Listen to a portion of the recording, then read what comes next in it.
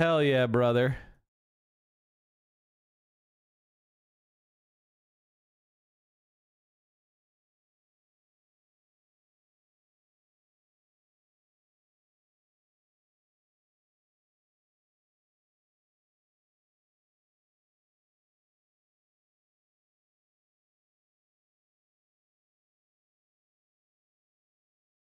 I don't even want to. Can we talk about the Iowa school shooting?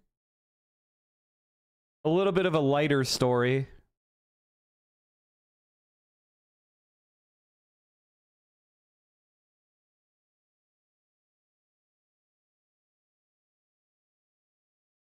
We begin our report with another shooting in America, this time at a school in Perry, Iowa. Officials say a 17-year-old student fired on classmates in the building Thursday morning. A sixth grader was killed. 5 others, including a school administrator, suffered non-life-threatening injuries. CBS News' Ed O'Keefe reports.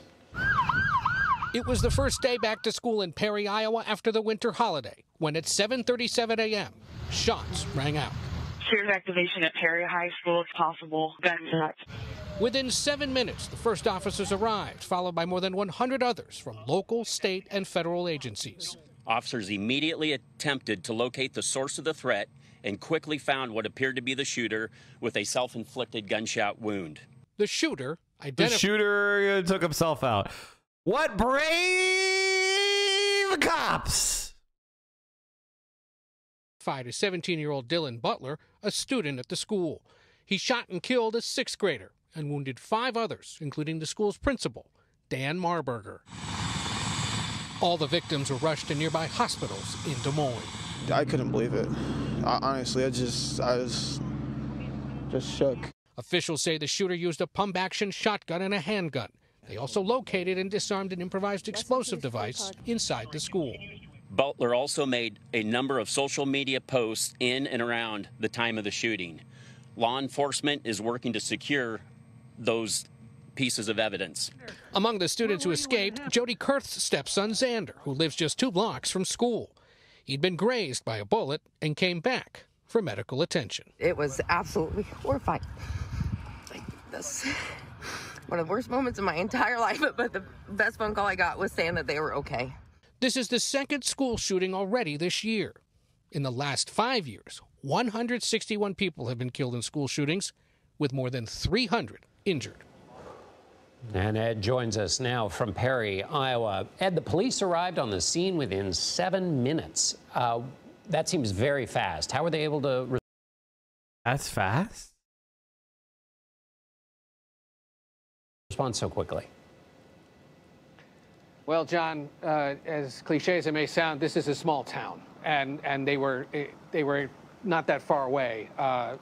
First officer within minutes, hundreds though, within an hour or so. Local, state, and federal response to this, FBI and ATF, in part because of the discovery of that improvised explosive device, and also because the FBI now often does get involved in shootings that occur at schools like this. This is a town of 8,000, about 40 miles north of Des Moines, once a big rail center, now just one of those quintessential Midwestern small towns. Now just a rotten piece of exurbia that has no purpose, and maybe some old rotten houses and retirees and a couple of no hope young people who are really nothing more than the American refuse swirling in the bowl. Today, people were saying they can't believe it happened here. As they do in all of the towns where this happens. Ed, you're out there, of course, because they're Republican presidential candidates, and there's about to be the caucuses. How have they responded to this shooting?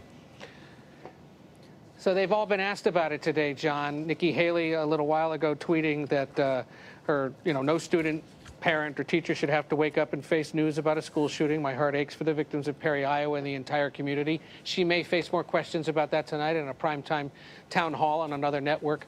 Ron DeSantis was asked about it earlier today and made clear that he thinks these kinds of incidents are local and state matters, and there isn't necessarily anything for the federal government to do. Donald Trump hasn't weighed in yet, but Vivek Ramaswamy there tweeting this morning, pray for the community in Perry, Iowa. He happened to be here in Perry, Iowa, shortly after the shooting, met with some locals to talk about the issue more broadly, didn't offer necessarily any solutions, but was eager to hear from people. We asked Iowa's Republican Governor Kim Reynolds, who supports DeSantis in that news conference earlier, what she thinks GOP presidential contenders should be saying about school violence and guns in the closing days of the caucus, and all she said was, they can decide for themselves what to say. I love American politics. It's very good.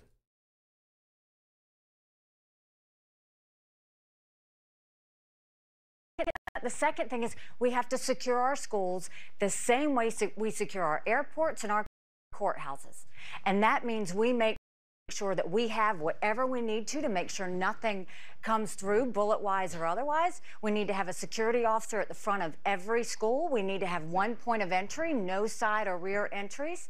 And then we need to make sure that we have someone on staff, not a guidance counselor, but a mental health counselor that does nothing but look to see which kids may be in crisis.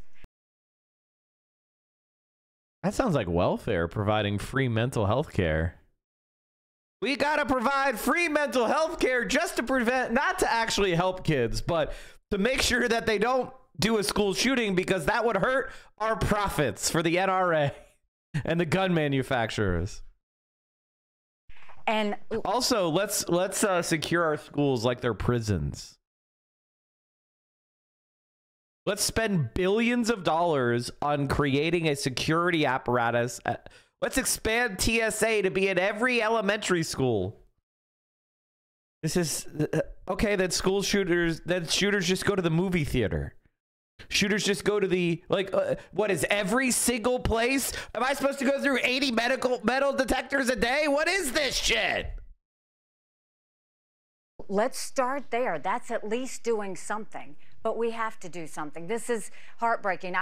The second thing is we have to secure our schools.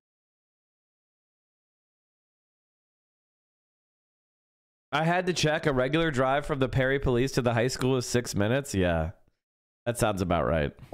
The same way we secure our airports and our courthouses. And that means we make sure that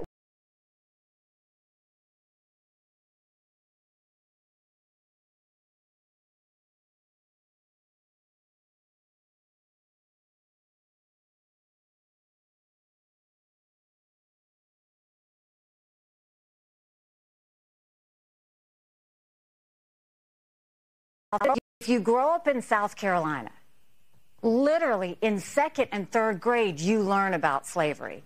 You grow up and you have, I had black friends growing up.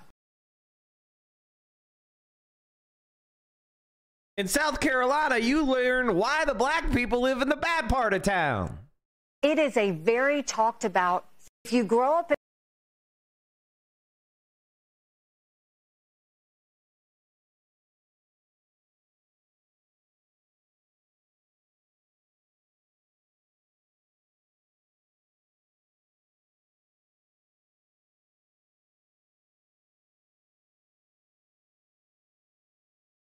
God. What can he say, man? What can we say? Of course, it's not just those victims and their families impacted by this violence. Everyone in that school this morning is at home right now. They're having to carry this tragedy with them and process it throughout the day.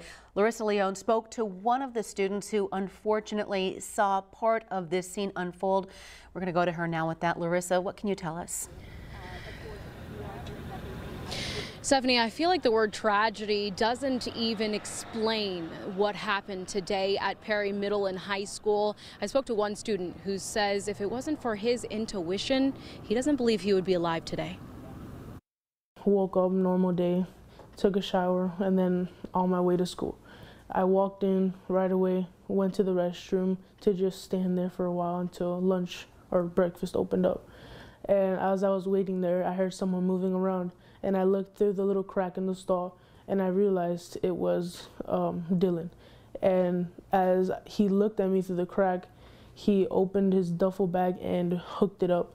And right away, I stood there for a couple more minutes, and my body just told me, you're not supposed to be here, leave. I went to the other restroom, and used the restroom, and I washed my hands, and right as I left, I walked around the corner to the lunchroom, and I heard like 5 bangs. I saw people running towards me, telling me to run, so I turned around and I tried helping people alongside me, telling them to run, and they followed, and we exited the building. My friend, he's in critical condition in surgery right now, and it's just really sad to hear. I felt kind of stunned because I never thought in such a small town like Perry something like this would ever happen, and when it really happens, it's really more serious than you really think. It's just traumatizing because honestly, he could have just killed me then and there and I wouldn't be here right now.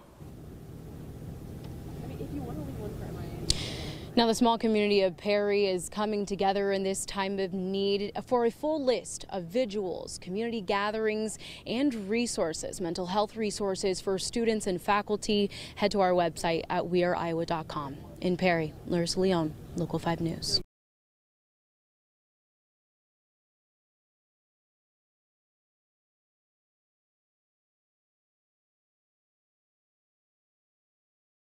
School today in Perry, Iowa, after a shooting at a school yesterday where a 6th grader was killed.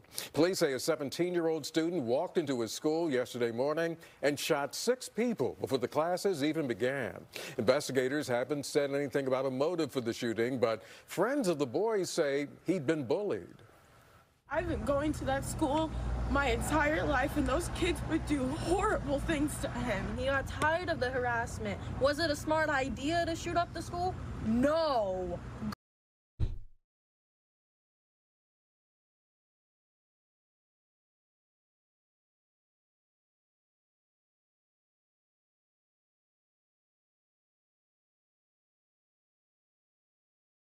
This is the internet Zoomer brain. And listen, like, my generation started it, you know? Columbine happened in, what was that, 98? 99. 99.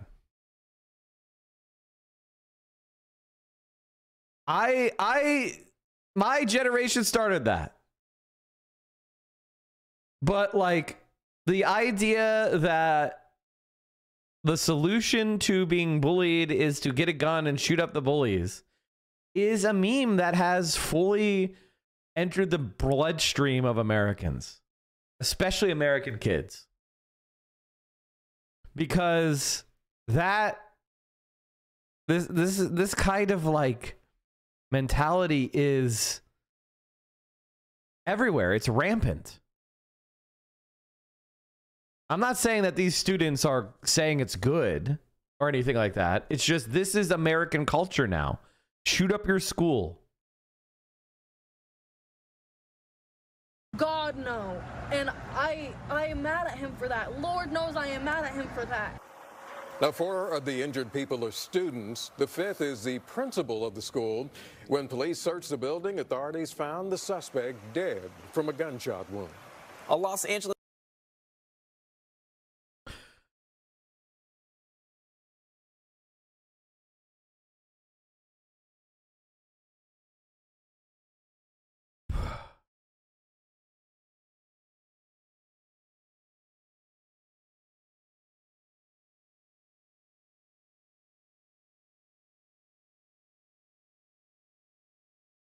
All right, chat. Let's rotate our coverage over to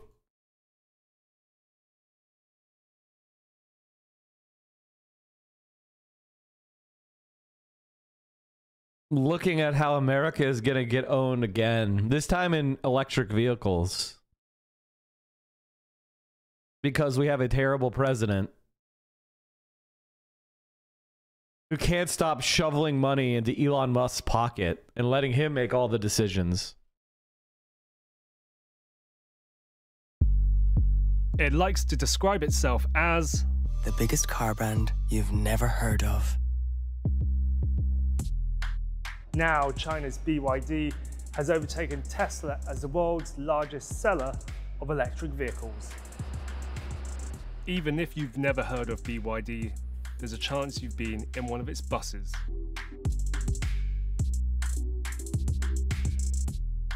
while its taxis prowl the streets of some of the world's biggest cities. But buses and taxis aren't the reason why BYD has overtaken Tesla. It's because of China. Instead, it's a fruit of long-term strategic thinking on the part of BYD itself and the Chinese government. No, we can't do long-term strategic thinking. What about the quarterly profits? State grid. Wait, you're saying their utilities are owned by the government for the benefit of the people? Oh, ew. They should privatize. Ew. And it's setting China up to be the dominant global player in the transportation of the future. Electric vehicles, a business that could be worth $8.8 trillion by the end of the decade. Here are the 3 most important things that have made BYD the king of EVs.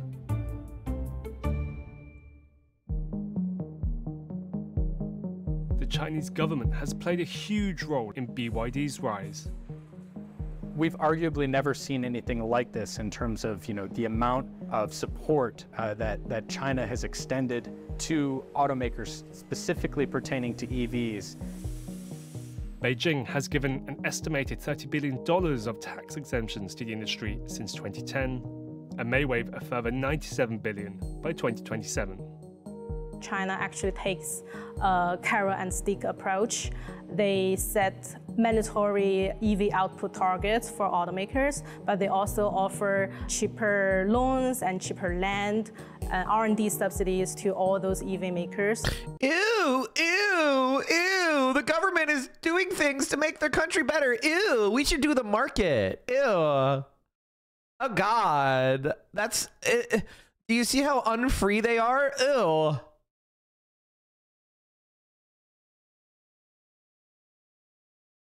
And BYD has been a massive beneficiary of that. It still sells most of its electric vehicles in its home market.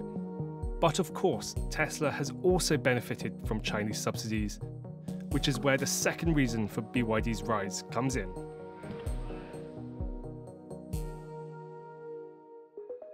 Most of BYD's cars are simply a lot cheaper than Tesla's.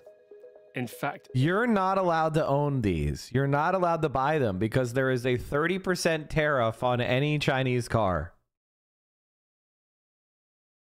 So you're not allowed to buy these.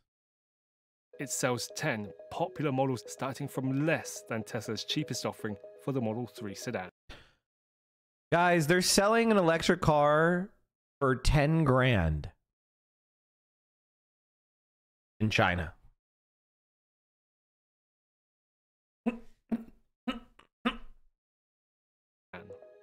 And BYD sells a lot more of the cheaper vehicles in its lineup.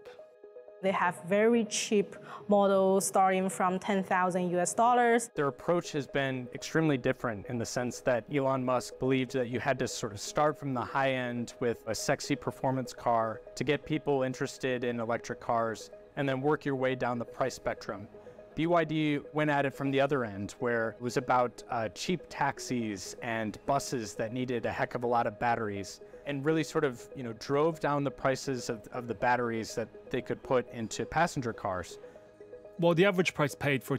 Now, you see, you may look at that and go, duh, of course, duh.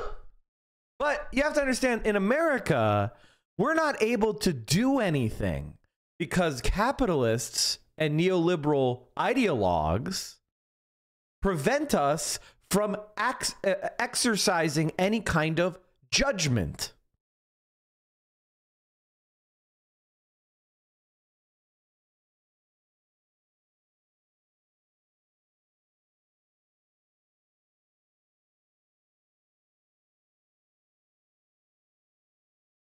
Tesla is about $45,000. The average BYD sells for roughly half that. That, of course, raises the question: how can it sell them so cheaply? The secret to that price tag lies in what is known as vertical integration. Our vertical integration capability gives us the flexibility in the fast response to the market trend, as well as the better support for brand developing and customer service. That's a fancy way of saying that they make a lot of the things that go into their vehicles themselves. Car makers usually buy most components from suppliers such as Bosch, Continental, and Aptiv. Volkswagen, for instance, only makes 35% of the parts in its ID.3 electric car. Tesla, meanwhile, makes 68% of the parts that go into its Model 3 made in the US. BYD makes 75% of the parts that go into the Seal, its flagship model. That's the $10,000 model, I think. Wait, never mind. That's not. BYD the is Seal the is the only cheap one. automaker that produces all of its batteries in-house. That was hugely important during the pandemic when the supply chains were just absolutely in a state of chaos for the industry. The fact that BYD was in control of its own destiny gave them a huge leg up over the rest of the industry. And especially as it pertains to batteries. This is a company that has been in the battery space since the 1990s. BYD actually stands for Build Your Dreams. It started out in 1995 as a battery company. They make rechargeable batteries for mobile phones and other electronics products. And then the company got into the auto business in 2003. Making its own batteries and other components helps it reduce a lot of costs. That's attracted some big-name investors. Call it the continued BYD promotional roadshow, and investor Warren Buffett brought his buddy Bill Gates along for the ride here in Beijing. It was fantastic. I'm amazed at the quality of that vehicle. Warren Buffett was one of the biggest early investors in BYD through his holding company, Berkshire Hathaway. See, because the capitalists, they're allowed to invest in China. They're allowed to take advantage of Chinese production and development. You're not, you fucking peasant. Your job is going to be outsourced to China. But you're not allowed to, oh, is China doing things that are incredibly intelligent and we should have done them before them because we were richer and more developed? But you see, our politicians are bribed.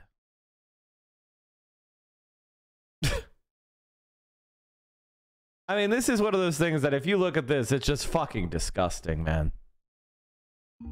And the battery technology might also give BYD a technological edge over some rivals. It uses lithium iron phosphate, which is not only cheaper than other batteries, it's also packaged a lot more compactly. And chemistry is a core expertise of founder Wang Chongfu. He's sort of the anti-Elon Musk. Wang is a chemist by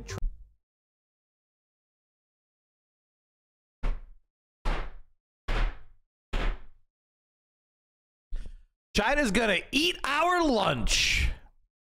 Training and an engineer, and an anecdote that one of our reporters was told was that when he was told he needed to dress up a bit for an investor meeting, he stopped to buy shirts just sort of off the street. And so he's far from one of the flashier executives in the auto industry. 比亚迪在这个电池或整车这个试验方面，我们一直做的比较领先，比较早。那我们在这方面的技术的话呢，也会沉淀的多一点。 This has all set BYD up to be the biggest player in electric vehicles. The question now is whether it can become one of the world's biggest car makers, full stop. Well, the West is going to try to block it in every possible way. They're not going to let Americans buy BYD cars for 10 grand. No. And that means growing outside of China.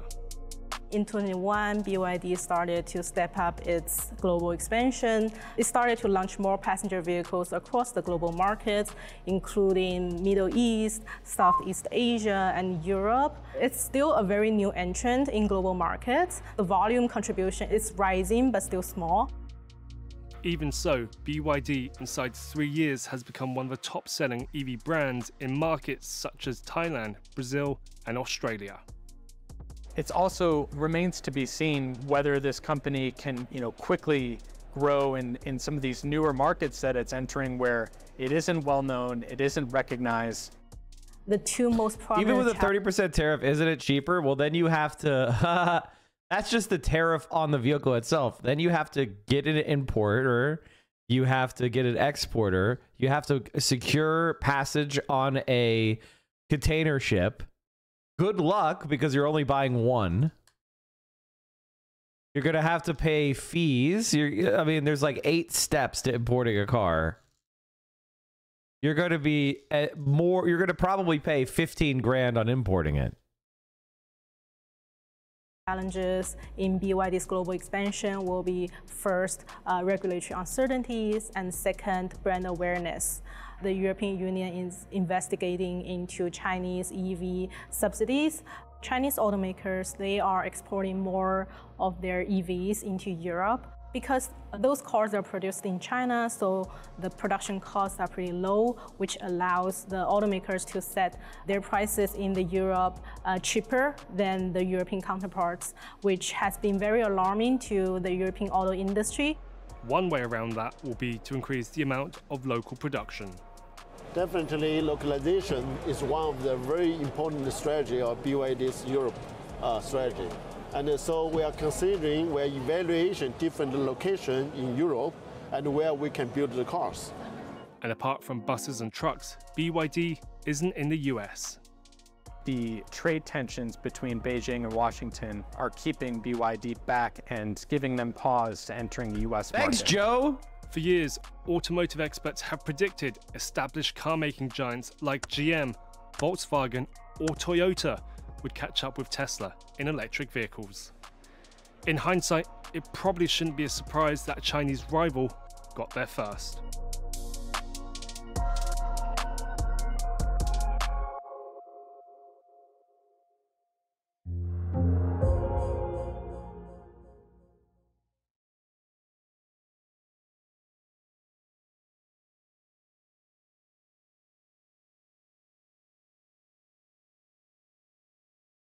So you can't have a $10,000 EV and you can't buy solar panels. Why is solar so expensive in the US? However, solar costs in the US remain higher than in other countries, most notably Australia. But just how much less expensive is solar in Australia? And is it possible for the US to slash solar costs even further?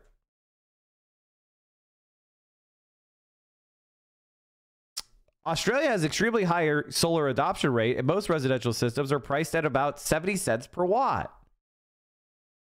We've seen the cost of solar drop to $2.77 per watt.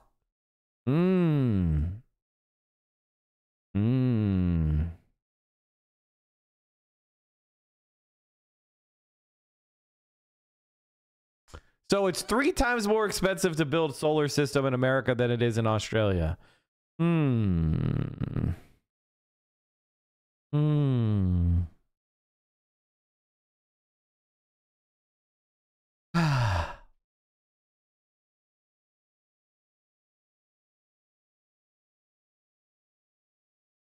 There you go.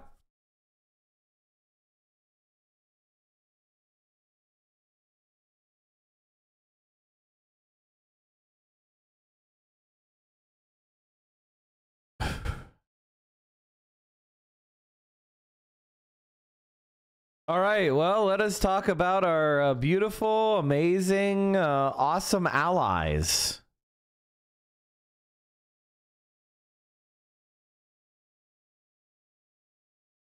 Can we, Bernie Sanders did something right. Bernie Sanders did something right.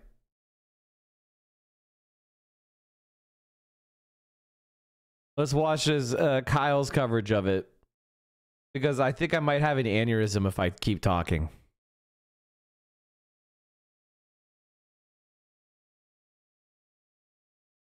You know, it's one thing. The United States of America, you know, we voted for Obama and he said, oh, we're going to have a green industrial revolution. And then he did fucking nothing. He was a fucking loser. He broke that promise. So China went ahead and did it for real. And they're producing extremely cheap electric vehicles and extremely cheap solar panels. Now, if we had extremely cheap solar panels and extremely cheap EVs, a lot more people would use them. And we would be well on our way to reducing climate emissions in America. Let's be honest. If things are cheap and they work just as well, people will buy them. So the United States failed to become a leader in solar panels, failed to become a leader in EVs that are inexpensive. China decided to do it, And instead of taking advantage of the billions of dollars that China invested in their production, we put tariffs on it. So not only do we not get the advantage of having this market in America, we also are not allowed to buy those things from abroad. So we're in the perfect position of maximum failure. Thanks. Glad to hear it. Now we have a proxy state committing a genocide, and Joe Biden is bending the rules to send them weapons. You think I mean? Look at this. United States hasn't formally assessed if Israel is violating human rights.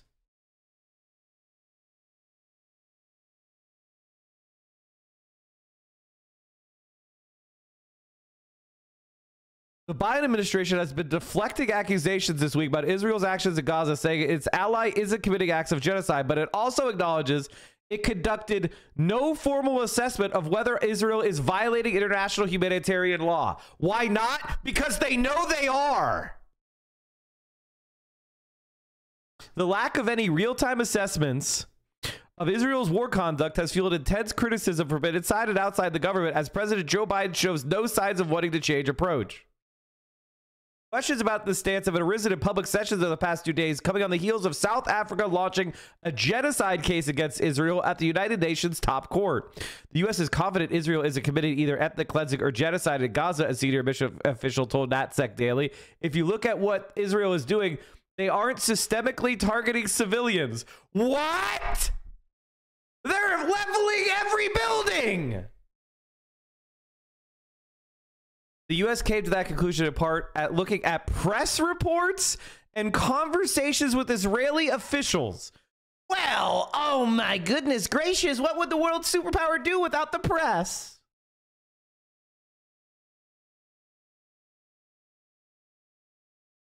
On Wednesday, State Department spokesman Matthew Miller said U.S. hadn't seen any acts of genocide perpetrated by Israel in Gaza. Pressed the following day on how the U.S. came to that determination, Miller said he wouldn't discuss internal deliberations or speak to any formal process that's been launched. Moments later, National Security Council spokesperson John Kirby fielded a question at the White House about how the U.S. knows if Israel abides by the laws of war. I'm not aware of any kind of formal assessment being done by the United States government to analyze the compliance with international law by our partner Israel. We have not seen anything that would convince us that we need to take a different approach in terms of trying to help Israel defend itself. The administration issued an assessment of the Russian war crimes within a month of the Ukraine invasion. The U.S. has far more visibility into Israeli operations, so the claim that they've not been able to make such an assessment about Gaza after 3 months, really strange credulity, said Matthew Duss, Executive Vice President at the Progressive Center for International Policy. The Biden administration speaks more forcibly now about civilian protection than it did after Israel launched its war following Hamas's October 7th attack.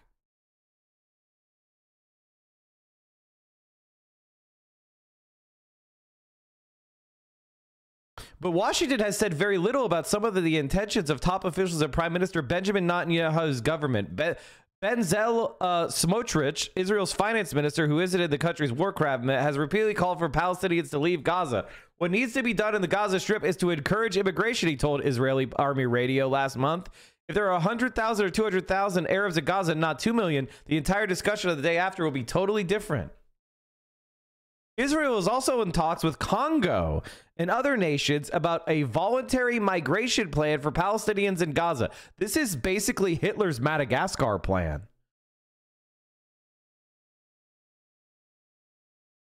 What the fuck? I didn't even hear about this. The Madagascar plan was a plan proposed by Nazi German government to forcibly relocate the Jewish population of Europe to the island of Madagascar. The proposal called for the handing over of the control of Madagascar, then a French colony, to Germany as part of eventual peace term.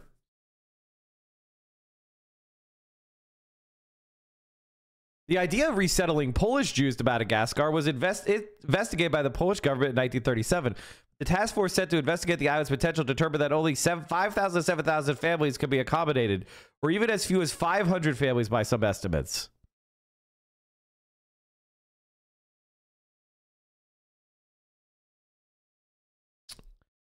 Rademacher recommended on 3 June 1940 that Madagascar should be made available as a destination for the Jews of Europe. With Adolf Hitler's approval, Adolf Eichmann released a memorandum on 15th August 1940 calling for the resettlement of 1 million Jews per year for 4 years, with the island being governed as a police state under the SS. They assumed that many Jews would succumb to its heart's conditions should the plan be implemented.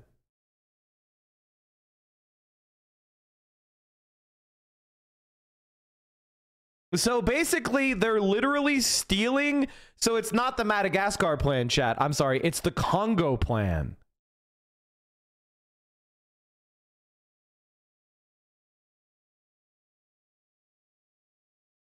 This is the time when Wikipedia is most useful, chatter. When I'm showing you a well-documented historical event where I could just show you that what I talked about, the Madagascar plan, what it was, what it existed, and some details. This is what it's for. My argument is that the Congo plan that the Nazi Zionists are advancing is very similar to what the Nazi Germans advanced, called the Madagascar plan. Forcibly resettling a population into some underdeveloped portion of Africa. That's different than me going, what is Israel-Palestine, reading the Wikipedia and going, I'm an expert now. This is me. I knew about the Madagascar plan before, and I brought it up. See, I'm explaining this because it's important for you to understand the difference between somebody using Madagascar, like using Wikipedia as a validation of something I was saying before, versus using Wikipedia as the basis for my knowledge. I learned about the Madagascar plan in my college history classes. I took a class in the history of genocides. I also read a book called The Root of Evil that I highly recommend if you want to understand genocides as part of my class. It might be The Roots of Evil. The Roots of Evil, sorry. The origins of genocide and other group violence. That's why I know about genocide, because I read books about them.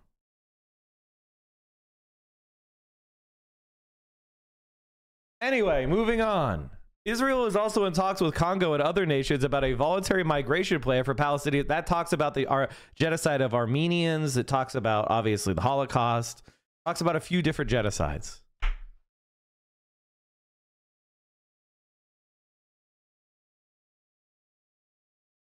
Want to see something funny? The key tactics here. And, I mean, that's a big blow that Argentina is now not joining. It's a pretty curious case, isn't it? It's a really strange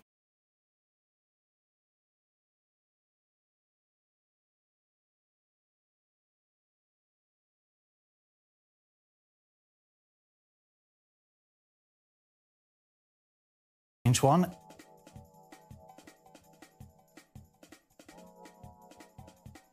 What's going on? Fuck? What the fuck? What the fuck? What the fuck? What's going on? What is that? Me when Vio is still playing Ayaya in her studio. Who's that? Who are you? What? How did you get in here? Who are you? Get out of here! Get Security! Out of here. Security! What's going on? He has to make sure that the Russian flag is very creased. What the fuck is that? What the fuck is that? The key tactics. Anyway, moving on. Back to Israel wants to do the Madagascar plan to Palestinians. Our problem is finding countries that are willing to absorb Gazans, and we're working on it. This is literally what Hitler said. This is literally what Hitler said.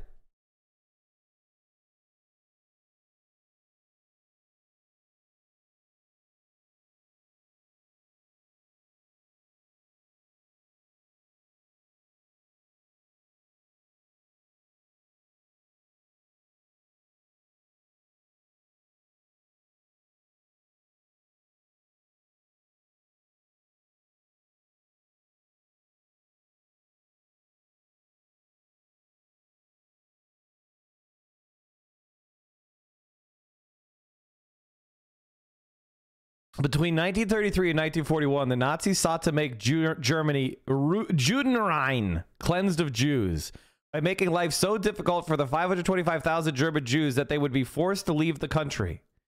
By 1938, about 150,000 German Jews had already left. After Germany annexed Austria, however, an additional 185,000 Jews came under Nazi rule. Increasing persecution and public displays of cruelty and violence following the Anschluss persuaded many German and Austrian Jews that they should immigrate. It was difficult for them to find countries willing to take them in, however, especially since the Nazi regime did not allow them to take most of their assets out of the country. A substantial percentage tried to go to the United States, but were unable to obtain the necessary immigration visas. The U.S. Congress had established immigration quotas in 1924 based on eugenics. It sharply limited the number of immigrants from certain countries and discriminated against countries whose populations were considered racially or ethnically undesirable. Following the Anschluss, President Franklin D. Roosevelt called for an international conference that would discuss the plight of refugees seeking to flee Nazi Germany and establish an international organization to work for an overall solution to the refugee problem. In early 1938, delegates from 32 countries and a number of non-governmental aid organizations met at the French resort of Evian on Lake Geneva. Roosevelt chose Myron C. Taylor, a businessman and close friend, to represent the United States for the conference.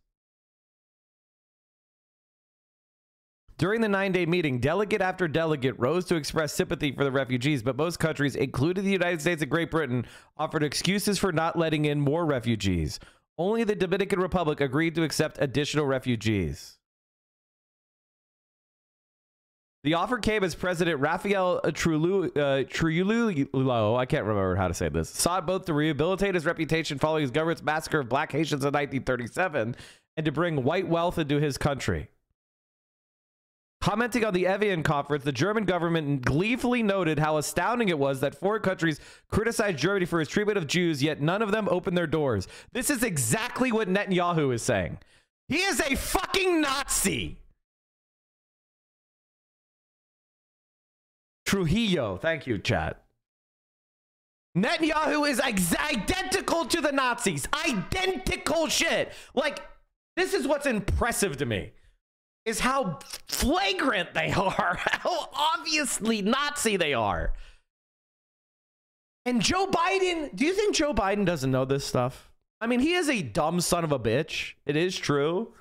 But, like, Jesus fucking Christ.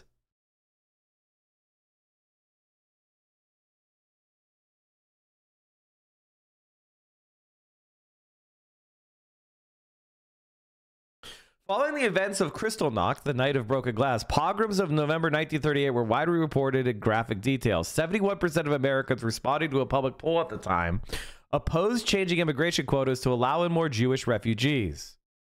Even efforts by some Americans to rescue children failed. The Wagner-Rogers bill, a 1939 proposal to admit 20,000 endangered Jewish refugee children over 2 years, was not supported by the Senate.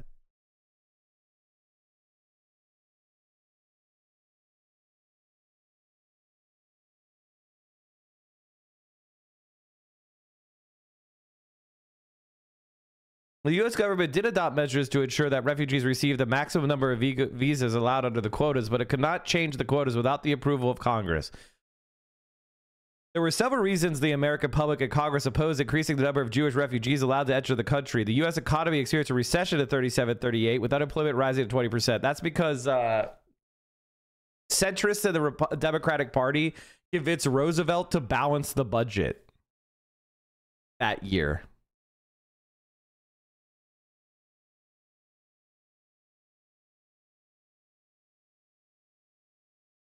Again, I know my history. Mike, look at this. Israeli Zionists are finding more inventful ways to be just like Nazis. Oh, Jesus Christ. Israel's Minister of Heritage, Emalke Eliyahu, says Israel should find ways more painful than death for the Palestinians.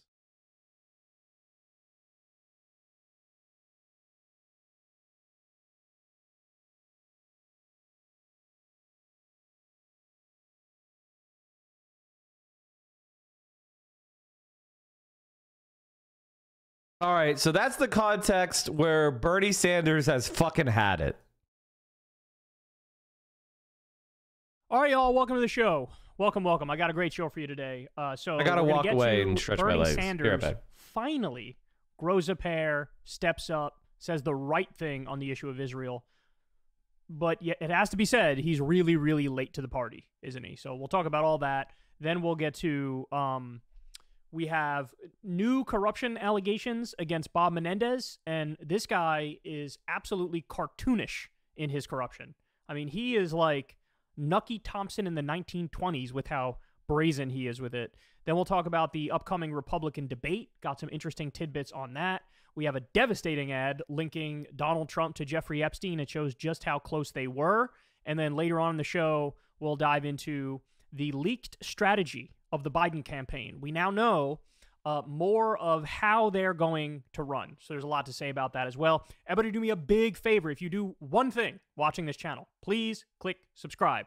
Helps us in the algorithm massively. Costs you nothing at all. It's definitely, definitely appreciated. All right, so without further ado, let's go ahead and dive into it here. Bernie Sanders calls for no more U.S. funding for Netanyahu's illegal, immoral, brutal, and grossly disproportionate war. Okay. So we're going to get to more of the specifics in a second. But let me just say, this is the first time I think you can read his comments as like a real clean break with Israel where he's like, all right, you know what? Too much, too far, had enough. This has got to stop. So I guess credit for that. That's good. And I think he's actually the first senator to actually get to this place. There's been some senators calling for a ceasefire, and Bernie notably hasn't called for a ceasefire. But now he's actually gone further than just calling for a ceasefire. He's saying, like, I literally want to end U.S. funding to Israel. Okay, so I just need to show you, because fair is fair, objective is objective. This is what it took for Bernie to finally say, all right, no more U.S. money for this regime. 30,000 dead Palestinians, of which 27,681 are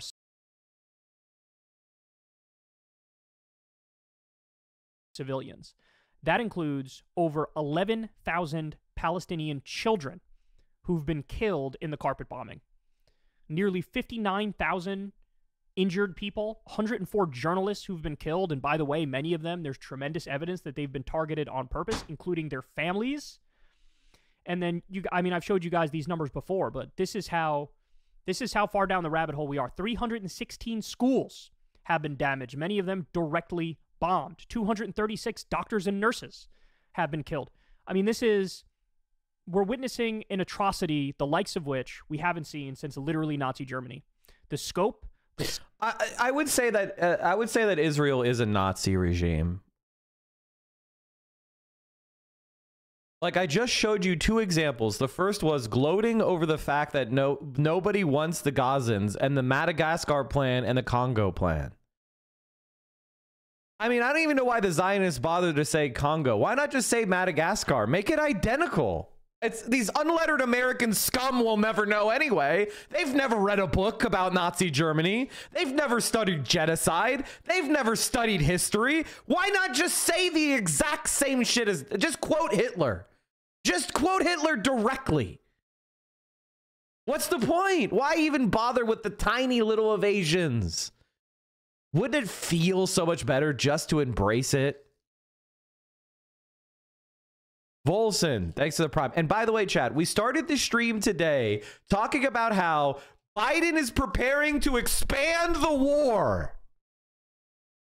Biden is ready to put you and me into a war in the Middle East. Iran, get nukes. Iran, get nukes. Get nukes. Get them quick. That's the only way to stop the insane United States from fucking trying to do a World War III. Jesus Christ, the Hasanabi Doctrine. Hasanabi Doctrine activate. I mean, nobody's threatening to invade North Korea.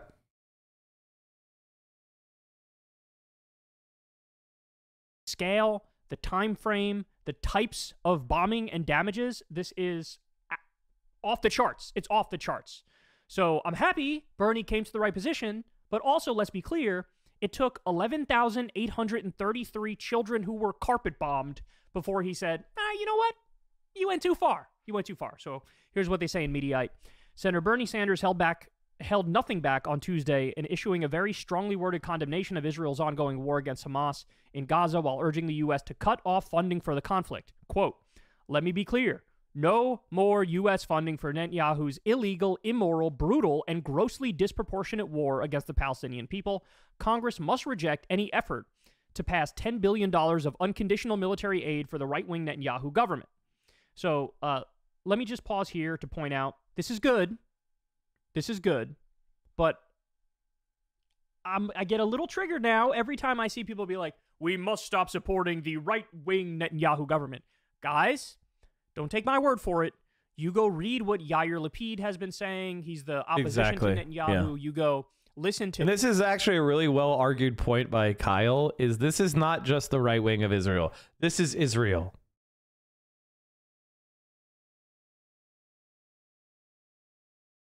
His speeches, he sounds just like Netanyahu. Like, all of the top Israeli government officials sound exactly like Netanyahu. Like, the left-wing position in the Israeli government is, let's do an ethnic cleansing. Let's voluntarily relocate all the Palestinians in Gaza. The right-wing perspective is, nuke them or do a genocide. So I'm just, I know I'm being nitpicky here, but at the same time, I feel like it's important to point out, don't fall for the, like, well, we really got to stop this right-wing Netanyahu government. It's like, even if he's replaced, they will probably continue down a very, very similar path. And we need to be clear, until the war crimes stop, of course there should be no support at all. We should be talking about sanctioning Israeli government officials. We should be talking about condemning them at the UN. We should be talking about genocide charges at the International Court of Justice, which, by the way, credit to South Africa, that's exactly what they're doing. All right, let's continue. Sanders, the only Jewish presidential candidate to ever win a nominating contest, said on X/Twitter, Sanders notably attributed the war in Gaza to Israeli Prime Minister Benjamin Netanyahu and the right-wing Netanyahu government, not to Israel in general. He should talk about the rest of the Israeli government because, again, they sound just like Netanyahu on this stuff. The Vermont senator's office released a full statement saying, quote, "The issue we face with Israel-Gaza is not complicated. While we recognize that Hamas's barbaric terrorist attack began this war, we must also recognize that Israel's military response has been grossly disproportionate, immoral, and in violation of international law." Okay, so that's true, but I will say October 7th was horrible. There were 45% of the people targeted by Hamas were civilians. 100% condemn that. That's horrible. 55% were military. Okay. Israel's targeted 92% innocent civilians. That's all really bad. Also, it is a little misleading to say it all started on October 7th. That's just not true. There were like hundreds of Palestinians who had been killed leading up to the attack on October 7th. So I just want to be accurate with our history here, right? And of course, you have to bring up the whole history of the region and the endless occupation. Like, all that matters. So I get a little triggered when it's like, it all started on October 7th. We've had 10 years of a stalled peace process, the discrediting and corruption of the Palestinian Authority, 700,000 illegal West Bank settlers, the shooting of innocent March of Return protesters, dozens of them shot to death or maimed. Like, there is a formal system of apartheid. Like, Israeli settlers who live in the West Bank can vote in Israel's elections. But Palestinians who live in the West Bank and who live under military occupation cannot. That is an apartheid, and it's based on race. It's not complicated. You could argue that this phase started on October 7th, but there was definitely things preceding that, which are crucial and vital context that shouldn't be ignored. All right, let's continue. And most importantly for Americans, we must understand that Israel's war against the Palestinian people has been significantly waged with U.S. bombs, artillery shells, and other forms of weaponry, and the results have been catastrophic. Since October 7th, over 22,000 Palestinians have been killed by Israeli strikes. 2/3 of these victims have been women and children, and 57,000 have been wounded. Since the start of the war, 1.9 million Palestinian men, women, and children have been driven from their homes. 85% of the total population of Gaza, according to an analysis of satellite radar data. Nearly 70% of the housing units in Gaza have been destroyed or damaged by the Israeli bombardment. Today, not only are the vast majority of people in Gaza homeless, they lack food, water, medical supplies, and fuel. A recent UN report indicates that half of the population of about 2.2 million are at risk of starvation, and 90% say that they regularly go without food for a whole day. He's singing a really different tune now about this, isn't he? The chief economist at the World Food Program said the humanitarian disaster in Gaza is among the worst he has ever seen. This cannot be allowed to continue. Congress is working to pass a supplemental funding bill that includes $10 billion of unconditional military aid for the right-wing Netanyahu government to continue its brutal war against the Palestinian people. Enough is enough. Congress must reject that funding. The taxpayers of the United States must no longer be complicit in destroying the lives of innocent men, women, and children. So look, it appears like he's hit some sort of a breaking point. But I will say, this is purely speculation on my point. Purely speculation. But here's my guess, man. First of all, everything he's been saying on this topic all along, he's been getting a torrent, an absolute tsunami of massive disagreement from people who normally absolutely love him. Did that impact him? Well, I don't know, for the simple reason, I don't know if he reads social media. I don't know how much in touch he is with the actual grassroots. I mean, he's really old, right? Most people are unplugged. Honestly, in a sense that usually is more healthy than the younger generation that's always plugged in. But my guess is, look, Bernie is surrounded in, like, his staffers. These are all good, decent, caring people. These are all people with really good politics. Like, for example, I think of Warren Gunnels, his policy guy, amazing guy. And you pick somebody out in Bernie Sanders' office and in his inner circle, I'll show you somebody who is an incredibly decent person who may be even to the left of Bernie Sanders himself, okay? So my guess is, I think his inner circle got to him. I think they really, like, almost had an intervention and sat him down and was like, listen, man, the stuff you've been saying is totally unacceptable. We're witnessing what is effectively a genocide happening right in front of our eyes. If Israel wasn't trying to target innocent Palestinian civilians, why the hell did they do a medieval-style siege which punishes 2.3 million people? No food, no fuel, no water, no electricity, people drinking salt water to survive, kids getting their legs amputated without any anesthesia. What are we talking about? And you're going to go out there and push this narrative that Israel's doing a hunt for Hamas like it's some sort of shitty action movie from 2007 funded by the CIA? What are we talking about here? This is absurd. They are doing a campaign of extermination. They are trying, at the very least, to ethnically cleanse Gaza. That's what's happening. And so I think the people in his inner circle, maybe even his wife, got to him and were like, you're just wrong. You're just wrong. Here, look at this statement from Doctors Without Borders. Here, look at this statement from Amnesty International. Here, look at this statement from Human Rights Watch. Here, look at what the Secretary General of the UN is saying. Here, look at this commentary from the top Israeli government officials calling Palestinians human animals. Look at these multiple top Israeli officials floating nuking Gaza. Look at how closely the stuff they're saying mirrors a Nazi rhetoric. Look at this. Look at that. And I think that after a while, it became undeniable to him. So now he's out there saying, totally cut off the funding. He's 100% right about that. Again, I just wish there wasn't over 11,000 dead children already by the time he made that decision. But look, it's a complex issue, right? Because on the one hand, you always want to give somebody credit for coming to the right place. But on the other hand, you also want to be clear that we were already well past the point where this was absolutely unacceptable, like literally on October 9th, right? And here he is in January. Like, oh, okay, yeah, too much. So it's crazy. He's surpassed all the other senators. There were many other senators and congresspeople who beat him to say ceasefire. Now he surpassed them by saying cutting off the funding. That's good. But yeah, it's almost too little too late, because I'm at the point now where you should be having statements coming out where U.S. politicians absolutely support South Africa at the International Court of Justice trying to charge them with genocide, trying to charge Netanyahu and Ben-Gvir and Smotrich and Israeli commanders and generals with genocide, because that's what they're doing, right? So I would say no more money for Israel, no more funding, no more arms, no more weaponry, cut off all that stuff, allow the condemnations through with the United Nations, and at the same time, charge them with war crimes. Because if we don't, we've made a total farce of human rights and international law. And I want the Nuremberg Tribunal. It is a farce. It is a farce. Which has destroyed development of humanity. The United States is the evil empire. It is an empire like every other empire before it. It has no values. And it's important for you to understand something. Because I don't want you to be confused and think, well, okay, it's an empire, but it's my empire. I'm benefiting. No, you're not. I already proved it. There are $10,000 EVs in China. Solar panels are a third as expensive as they in Australia as they are here.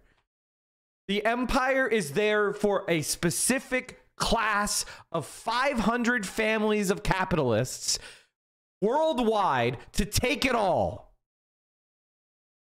And for you to have your funding cut for your kids' school, your roads to fall apart, to drink lead in your water, to have polluted air that gives you asthma and cancer,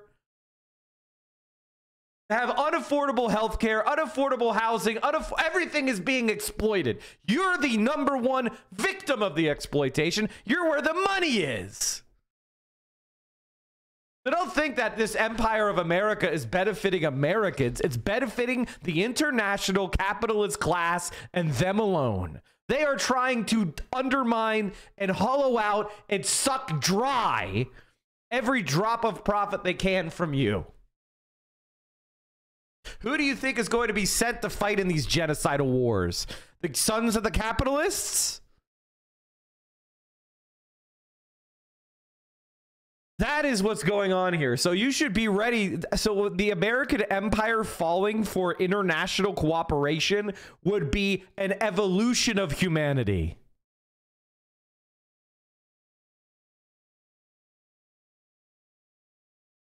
Geneva Conventions and international law to matter. I want it to matter. John Fetterman with another dumb statement. What a dumb son of a bitch. I haven't even read it yet. You also said at the time you were passionately opposed to BDS. This is before October 7th. Why? Because Israel is really a beacon of the kind of values, the American values and progressive ideals that you want to see. In that region, it's our strongest ally. We have a very special kind of relationship. I don't understand how anybody could vote against the Iron Dome or want to harm Israeli businesses or the nation or anything. I'll never understand that. Call them colonizers. Like, where does this come from? It must be TikTok or some kind of obscure classroom talk. As an alum of Harvard, look, I graduated 25 years ago. Of course, it was a little pinko, but now I don't recognize it. Where their colonizers came from was from the first prime minister of Israel and the Zionist movement's leaders and writings. You know, we read the books where they call themselves colonizers. That's where we got it. We read the books that they wrote.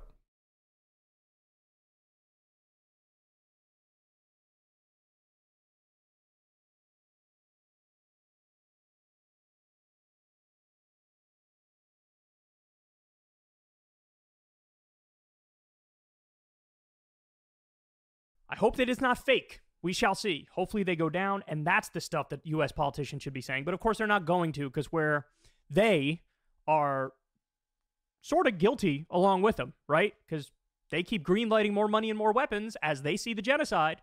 So that would also sort of implicate them. So I doubt they're gonna support that. But that's what people should say. Hey y'all, do me a favor and like and subscribe. It helps out big time in the algorithm. Click the bell as well for notifications when videos drop. And watch that video on screen right now. You know you want to.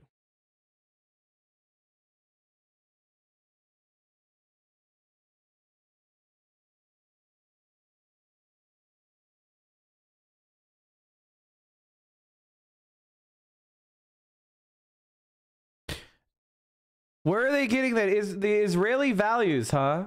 Israeli values, huh? Israeli values.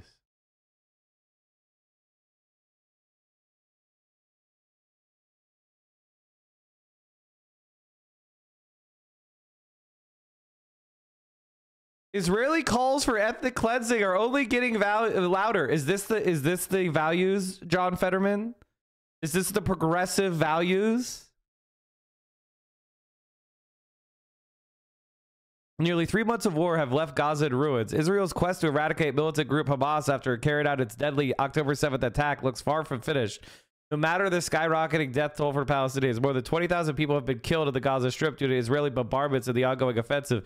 A sprawling humanitarian crisis has seen close to 90% of Gaza displaced, and the majority of the embattled territories, more than 2 million population, teetering on the brink of famine.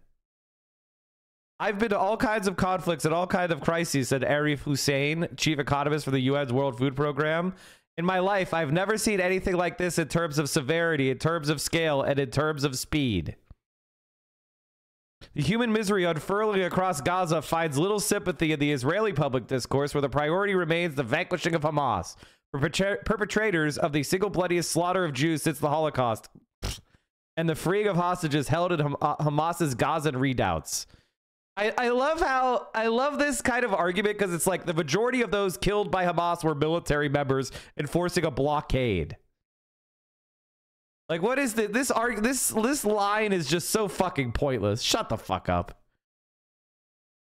Indeed, a steady drumbeat of soundbites from the Israeli lawmakers and other politicos has urged an even more devastating fate for the territory. Members of Prime Minister Benjamin Netanyahu's right-wing coalition have called for the dropping of a nuclear bomb on densely populated Gaza, the total annihilation of the territory as a mark of retribution, and the miseration of its people to the point they have no choice but to abandon their homeland. The parliamentarian from Netanyahu's Likud party went on television and said it was clear to Israelis that all the Gazans need to be destroyed. Then Israel's ambassador in Britain told local radio that there was no solution for a country than to level every school, mosque, every second house in Gaza to degrade Hamas's military infrastructure.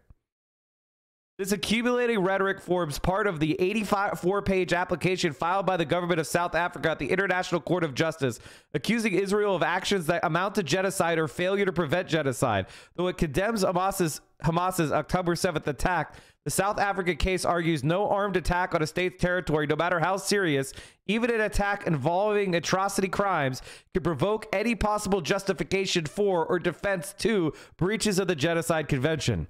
Israel's military campaign in Gaza, it explains, has already laid waste to vast areas of Gaza, including entire neighborhoods, and has damaged or destroyed in excess of 350,000 Palestinian homes, rendering swaths of the territory uninhabitable for a long period of time to come. Israeli authorities claim the South African complaint have failed to suppress direct and public incitement to commit genocide from a host of Israeli politicians, journalists, and public officials. This includes far-right figures like Finance Minister Bezalel Smotrich and National Security Minister Itamar Ben-Gvir. Now, far-right figures that are ministers of the government.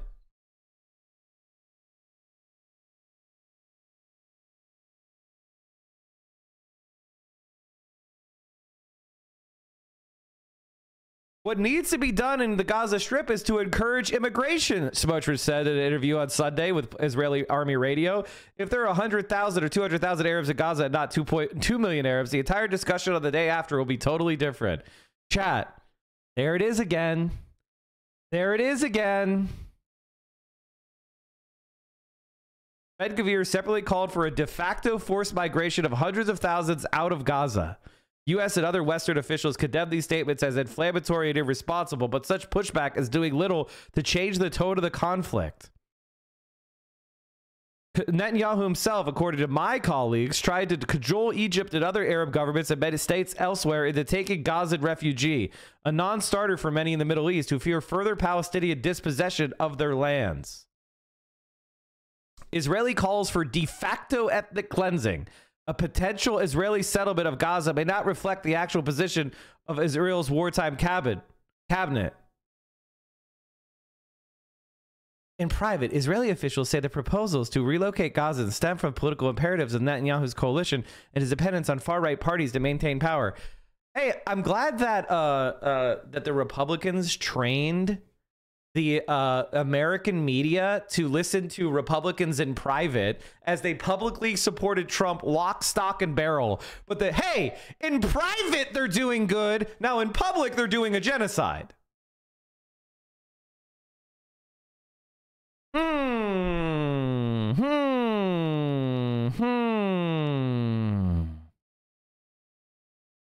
The professionals of the military and security establishment know that this is not in the realm of possibility. Oh, is that right?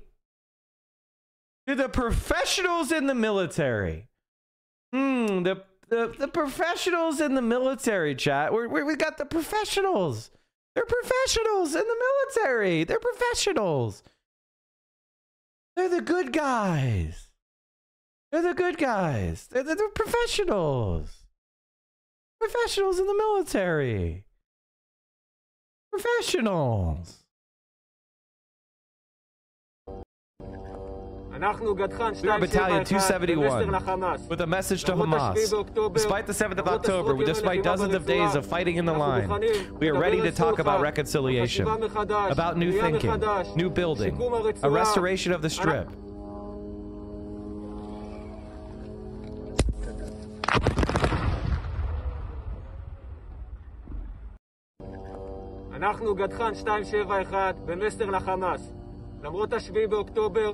Hey chat, you know what I don't hear? Any sounds of fighting. It's totally quiet, and he's out in the middle of a field looking at a camera, making a TikTok. I don't think that there was an exigency for demolishing all those civilian buildings.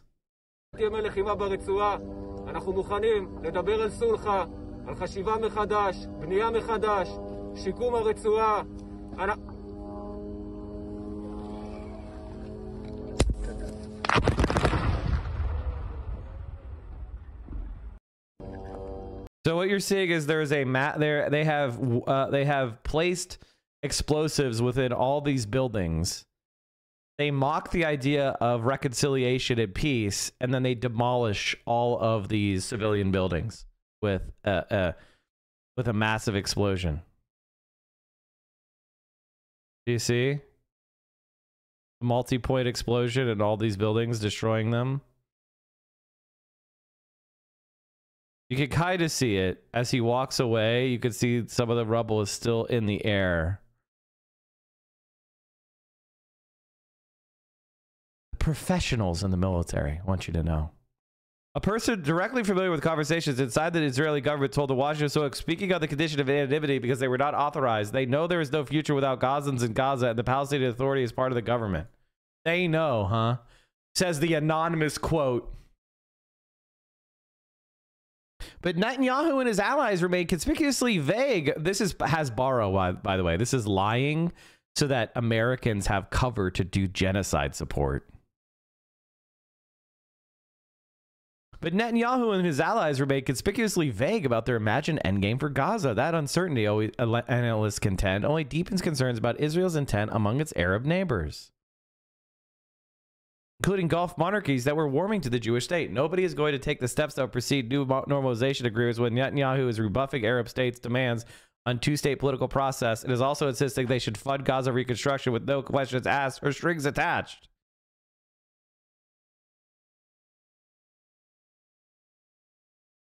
Iran and its proxies are not going to be deterred when visiting high-ranking U.S. officials repeatedly lay out their vision for a post-war Gaza, and Israeli cabinet ministers fall over each other in their rush to the television studio to offer public rebuttals. They added, arguing that it was vital for the Biden administration to push the Israelis to face up to these realities. Meanwhile, a group of prominent Israelis, including former lawmakers, top scientists, and intellectuals, wrote a joint letter Wednesday condemning Israel's judicial authorities for not reining in the genocidal rhetoric widely on show. For the first time that we can remember, the explicit calls to commit atrocious crimes as stated against millions of civilians have turned into a legitimate and regular part of Israeli discourse, they wrote. Today, calls of these types are an everyday matter in Israel. It's almost like they're fascists.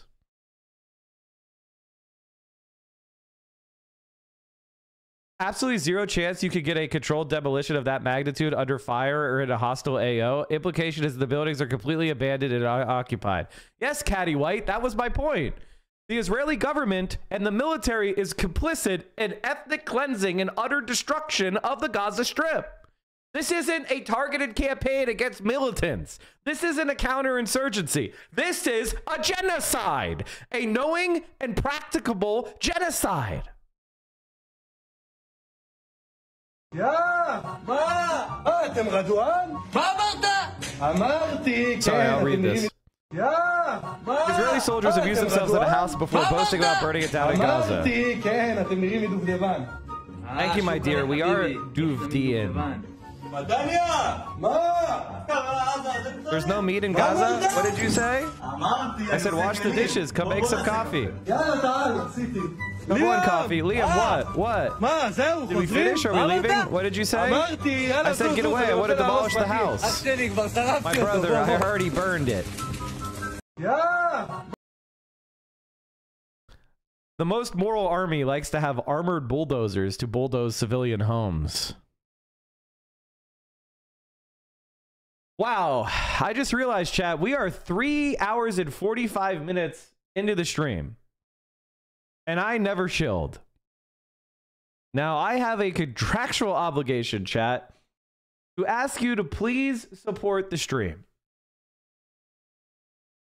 If you enjoy content like this, or at least appreciate it and see that it has a necessity. Do you see how I have laid down irrefutably that Israel is committing a genocide? Do you see how I have analogized it and compared it to how the Nazi genocide of Jews took place? And how Israel is proceeding with exact measured steps in the way that it happened to the Jews? So if you want to have a content creator and news commentary available that looks at these things with clear eyes and without American exceptionalist bias, then you've got to support this stream and this community. That's the only way leftist content is going to be created, is if you, the viewer who's watching me now, directly support it through a grassroots effort. It's not going to exist.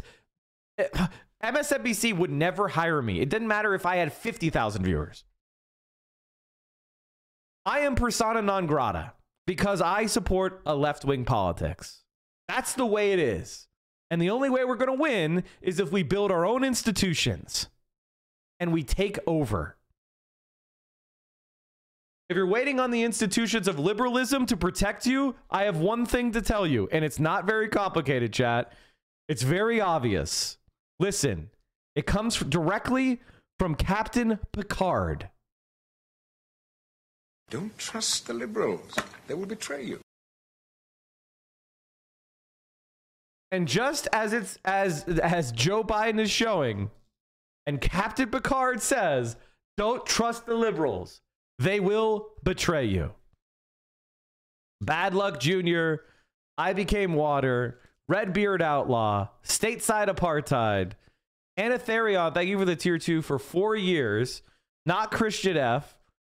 Dr. Sal I Rise, thank you for the 1312 bits. Venom Code 85, Diabetic Evangelical, Fenric Duskhaller, Volson, Marble Honey, Chapter Thrive, The Savage Noble, Spinbox. Thank you all for supporting the stream. Oh, I just wanted to remind you guys of something that you may not have noticed. I updated DSA Pride. Everybody spam DSA Dance and DSA Pride in the chat. The DSA Pride has been upgraded. DSA Pride has been upgraded. You're welcome, chat. In matches, DSA Dance, they're in sync now. It looks great. 4K remaster. I kind of liked how they were off, actually. Okay, dude. It looked terrible. That wasn't Picard, though? Don't trust the liberals. They will betray you. Who the hell do you think that was?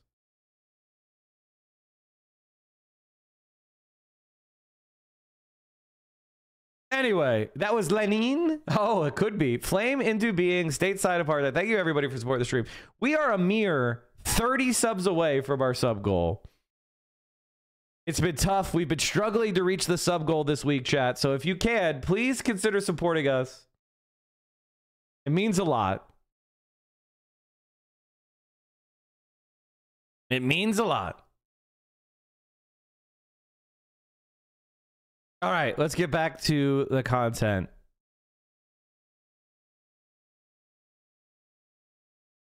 We're going to bring back an oldie, chat. I want to show you this. Look at the level of racism that you see. Miss Pastabot, thank you for the 10 tier 1s.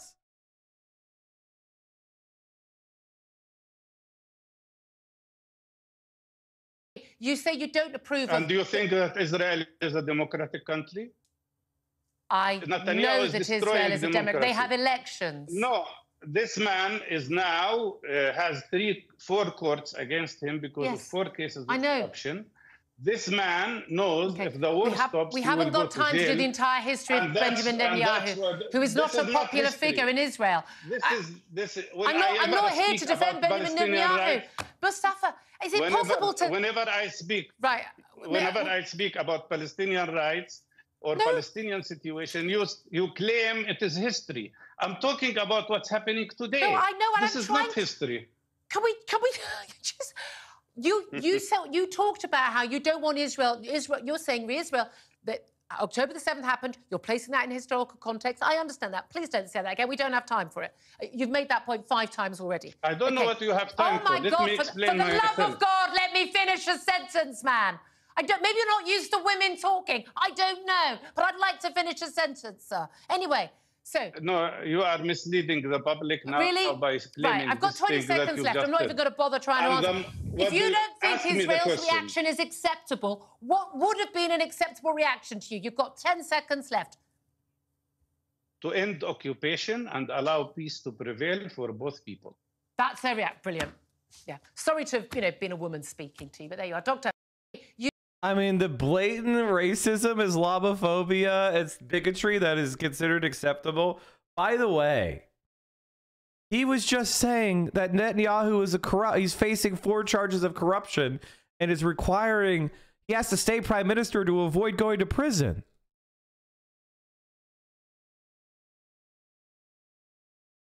And the idea that Israel is a democracy when they have 700,000 Israeli settlers are able to vote in Israeli elections, but 7 million Palestinians aren't, even though they're under occupation. And it's based on their race. That a Palestinian and an Israeli cannot get married in Israel. That's illegal. If an Israeli and a Palestinian go abroad to get married, their marriage will not be recognized by the state of Israel. The Palestinian cannot move to Israel, even though they're the spouse of an Israeli citizen. This type of non-miscegenation law comes right out of the American Jim Crow Deep South apartheid regime. What democratic country denies people access to their spouse based on that spouse's race? Can someone else give me an example?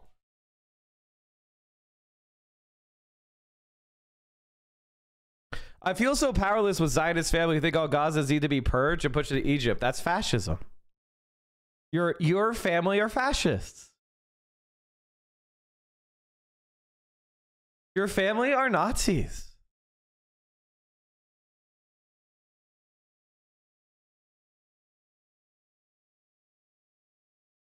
And here's the thing that people need to understand and recognize and take seriously is that this is not going to go the way that all the Westerners think it's going to go. This war could expand. Let's take a look at right-wing newspaper, the Wall Street Journal, explaining the axis of resistance. And so I can debunk this dog shit fucking crap. Iran-backed groups form a land bridge across the Middle East and connect in an alliance that Tehran calls the Axis of Resistance. Its focus? To oppose the West. They can both transport equipment and personnel, but it can also use... To oppose the West. Baby brain bullshit. Octo Plus, thanks to the tier 1. Position to attack U.S. interests. What are U.S. interests? Come on, explain it, expound. Threaten Israel closer to its borders. The alliance has been brought into focus amid the Hamas-Israel war, as the groups are mobilizing on multiple fronts at the same time. So here's how Iran built out the network across the Middle East, and what it means for the US and Israel. So to show you where Iran's so-called axis of resistance works in the Middle East, we have Iran over here, and then, of course, Hamas in Gaza over here on the Mediterranean. There's another group that Iran supports in Gaza called the Palestinian Islamic Jihad, which is actually a closer ally of Iran ideologically, but also working out of Gaza here and also in the West Bank. Iran's most important militia ally is Hezbollah here in Lebanon. Aside from that, they also have Syria's President Bashar al-Assad here, and various militant groups in Iraq. And then finally, they also have an alliance with the Houthis in Yemen down here south. These connections allow Iran to expand its Man, influence. the United States has a lot of enemies. I wonder how that happened. Epic content as usual. One of the things that really bothers me, and thank you for the support, everybody. We got pretty close to the sub goal. Thank you for the 36 subs and the 1312 bits. Means a lot. Appreciate you all. Just 11 away. Is the United States of America and Israel? Miss Pastabod gave 11 gifted subs, making us hit the sub goal. Wow. Daily sub goal. Wow. Thank you. I appreciate you.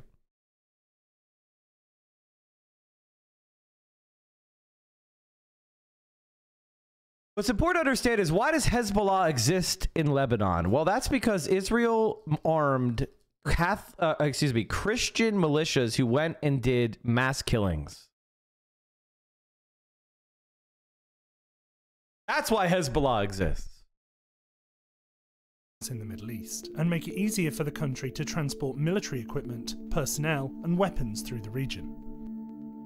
One of Iran's aims in the Middle East is to always keep the fight, or the military fight, as far away from its own borders as possible.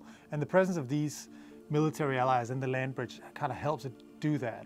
To understand why Iran has this belt of influence in the region, we need to go back. Oh, okay, let's go. Following the Iranian Revolution in 1979, Tehran has sought to exert military, cultural, and ideological dominance across the Middle East.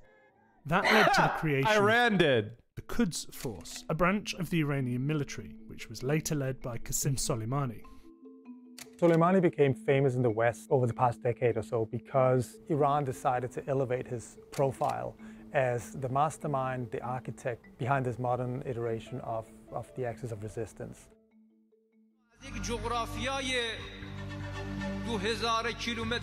It has expanded the resistance from geographical territory of 2,000 square kilometers in southern Lebanon to a territory of 500,000 square kilometers. Later, that's what they quoted him. They quoted him talking about geography. They are scared shitless of any American learning a goddamn thing, huh? Killed in a drone strike ordered by the US. Now, he was killed when he was in Iraq, basically as a peace envoy. Ridiculous. Thanks for the tier 1. Appreciate it. Yes.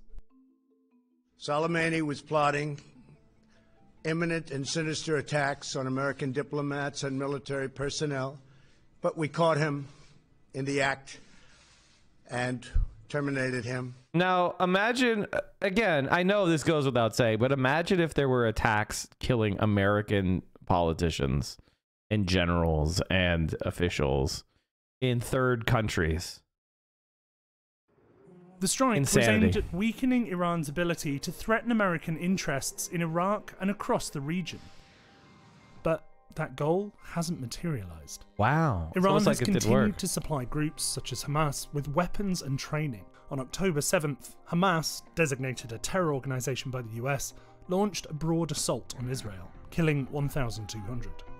I love how we just say that Hamas killed the 1,200. So let's, I have a question for you. Okay. Let's say that you're a concentration camp guard and the inmates in the concentration camp grab some guns and they shoot their way out.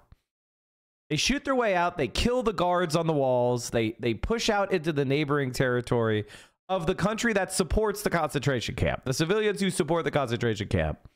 And some of those civilians pick up weapons to start shooting at the concentration camp inmates because they escape for their concentration camp and they get killed.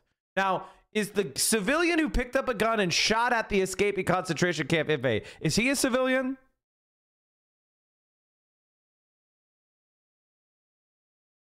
What if when the military reacting to the concentration camp getting breached sends in military attack helicopters and in a panic they shoot a bunch of their own citizens? Did the concentration camp inmate kill those people too?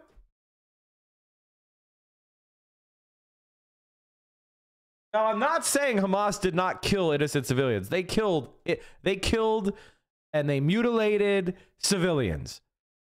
That many were killed in the crossfire. Many were deliberately targeted. That is definitely the case. And I condemn those atrocity crimes as crimes against humanity, and they should be punished for it.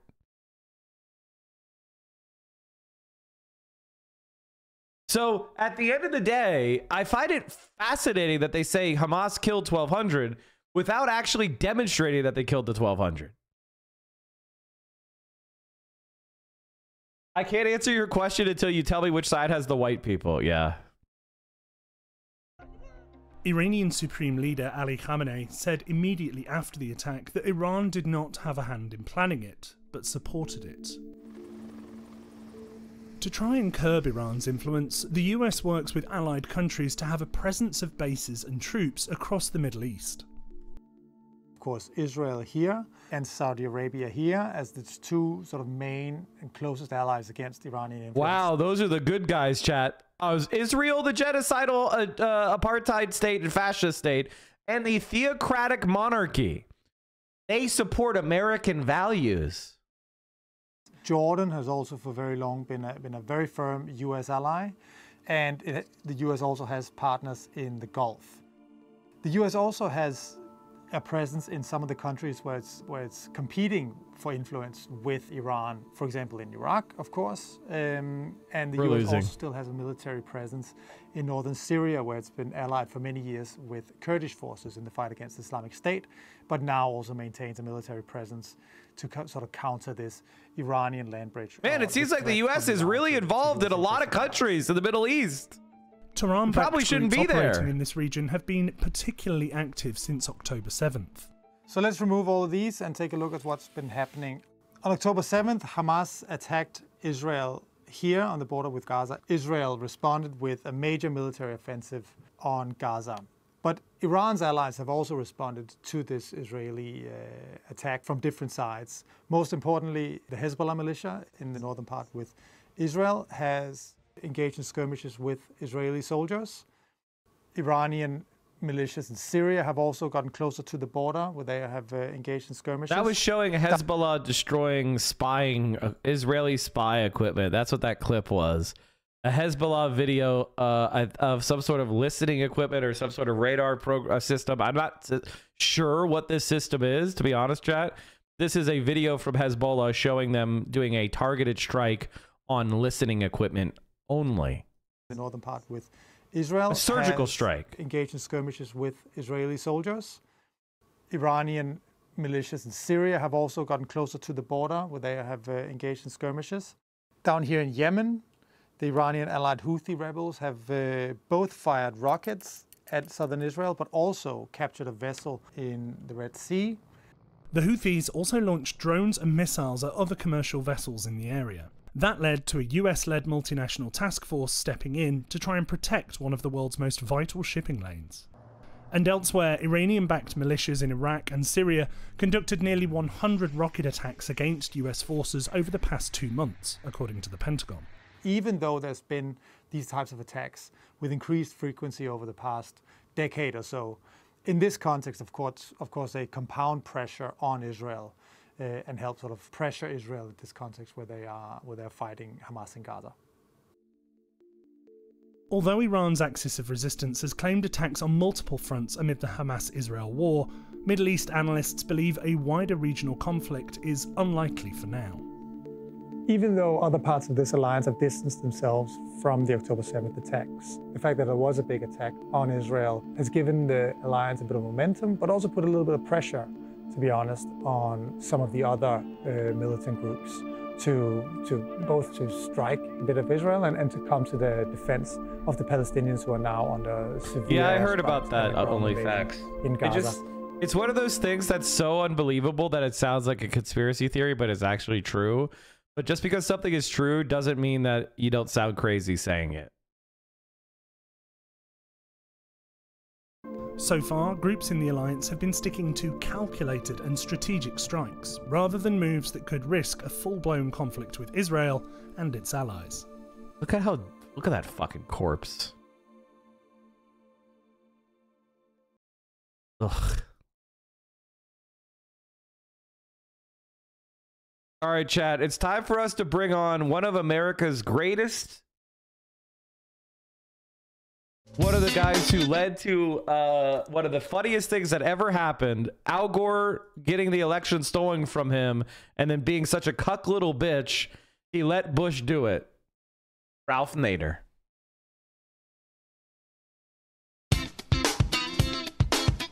This is Democracy Now!, democracynow.org, The War and Peace Report. I'm Amy Goodman with part 2 of our conversation with Ralph Nader, who has spent more than half a century working as a consumer advocate and corporate critic, and now has a new book out. It's titled The Rebellious CEO, 12 Leaders Who Did It Right. Some may be surprised, Ralph, to see you write this book. I mean, you became famous for your book Unsafe at Any Speed. Okay, actually, chat, listen, I didn't realize this was 30 minutes. I missaw. I didn't realize it was 30 fucking minutes. Instead, let's enjoy a little bit of DSA Fish for Friday.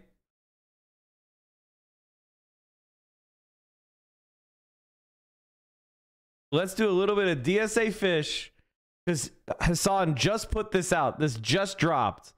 And it's not stuff we've watched before. The most psychotic Zionist TikToks. Honestly, can I just say this? Can I say this about Hassan? Is he has just been like, I don't give a fuck if this is risky for my career. I'm going to do what's right. And he's just gone full blown all in with this coverage. What an amazingly awesome guy. Big respect.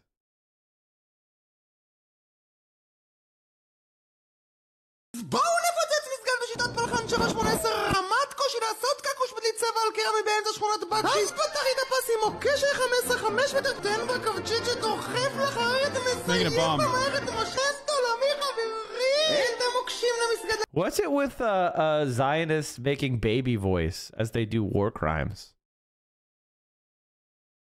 Is it because like a lot of pedophiles moved to Israel or what? Like what is it? לקחתי ועל ארגז הצנחתי או שבהיתי נתתי ואז הצמדתי או תליתי, תפחתי, חייכתי, צעקתי מי השם אליי? השם הגמות פרסתי בבקש המשקפיים שרשרתי איזה מוקש משגע את הבניין יזעזע Hey chat, I don't see, I don't see very much resistance happening, but I see the building detonating wire. Israeli comedy is so psychotic, dude. Yeah, they're putting that in a mosque, by the way. I do not understand, like, how Israel is the least funny nation on the planet. Like, how did this happen? This is, like, almost as offensive. The lack of comedy and the lack of humor in this ethno-state, in this religious, Jewish supremacist ethno-state. Fascists aren't funny.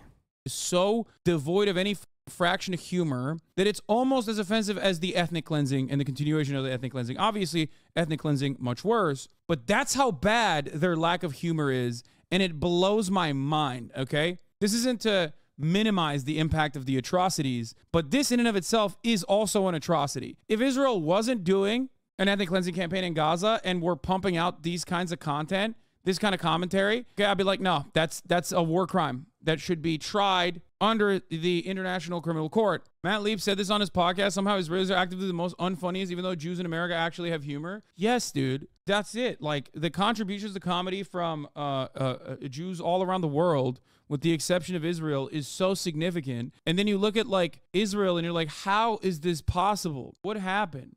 It isn't to say that like all Jewish people are funny in general. Of course not. Matt Lee's But podcast still, is pretty great. You don't Yeah, got Matt's one really funny funny. motherfucker in Israel? What's happening? How? It's because they're all right-wing over there. Right-wing comedy is always terrible. Yeah, I mean, this is straight up. This is stuff that like even the most aggressive, gross Daily Wire watcher is not going to laugh at this, okay? If you're in America and you're like a Daily Wire watcher, you see this and even then you're going to be like, oh, that's kind of gross. What are they doing? Cap, this is literally Daily Wire humor. Bro, dude, I'm telling you, even Daily Wire is funnier than this. Here, let me show you another one. It's just like, what is humor in this regard? I guess he Just didn't like want to show the mosque being the destroyed. least funny huh? you could be. We saw this one earlier. אמרתי, כן, אתם נראים מדובדבן. שוקרן יא חביבי, איחנה מן דובדבן. מדניה! מה? מה אמרת? אמרתי, אני עושה כלים. בוא תעשה קפה. יאללה, תעל, עשיתי. ליאם! מה, זהו, חוזרים? מה אמרת? אמרתי, יאללה, זוז, אני רוצה להרוס בתים. אח שלי, כבר שרפתי אותו, בוא. That's sick, man. It's just classic misdirection, I think. Speaking of comedy, this doesn't even work as like a joke. Like, it doesn't have the structure of a joke. Now we have moved beyond someone attempting to do a joke to not even being able to construct. You're just supposed to be laughing with sadistic glee. It's not supposed to be a joke.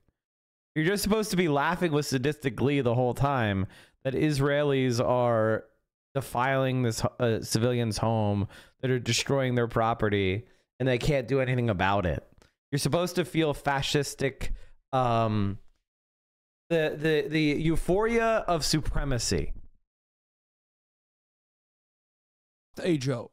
It That's doesn't what you're supposed to be make any doing. sense. And I don't get it. Their humor makes their ethnic cleansing possible is required for the maintenance of their state. No, it's so bad. Like, this is worse than Babylon B, dude. I saw a Twitter thread the other day about how genocidal regimes can only find unity through dehumanizing outgroups. The January 6th documentary that was released by the Epoch Times today is the funniest thing I've seen. Fuck.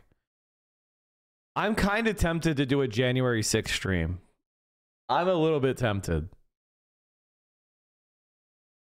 But I want to get a bunch of lefty content creators together, and I want to play the board game. The January 6th board game.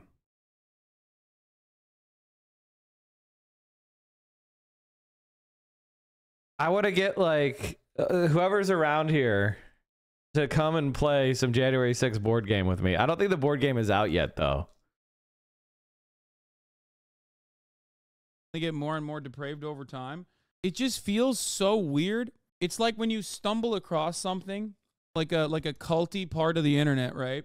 And you stumble across it, and you look at it from the outside, and you're like, what the hell's going on here? Like, they're having a great time in the in-group over there, right? Like, they're yucking it up, okay? It's a real yuck show, okay? They're yapping. They're having a great old time, and then you look at it from the outside, and you're like, you're filthy and gross. Like, what? That's so weird. Why do you operate like this? What? Like, look at yourself.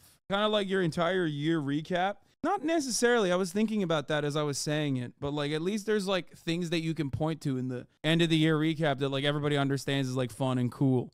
Every in-group has a level of what I'm describing, but this is way beyond, right? This is like objectively an evil and immoral thing to do, and most human beings understand it as such. I mean, guys, this is like the American military did a better job of ensuring this kind of stuff doesn't happen in Iraq and Afghanistan.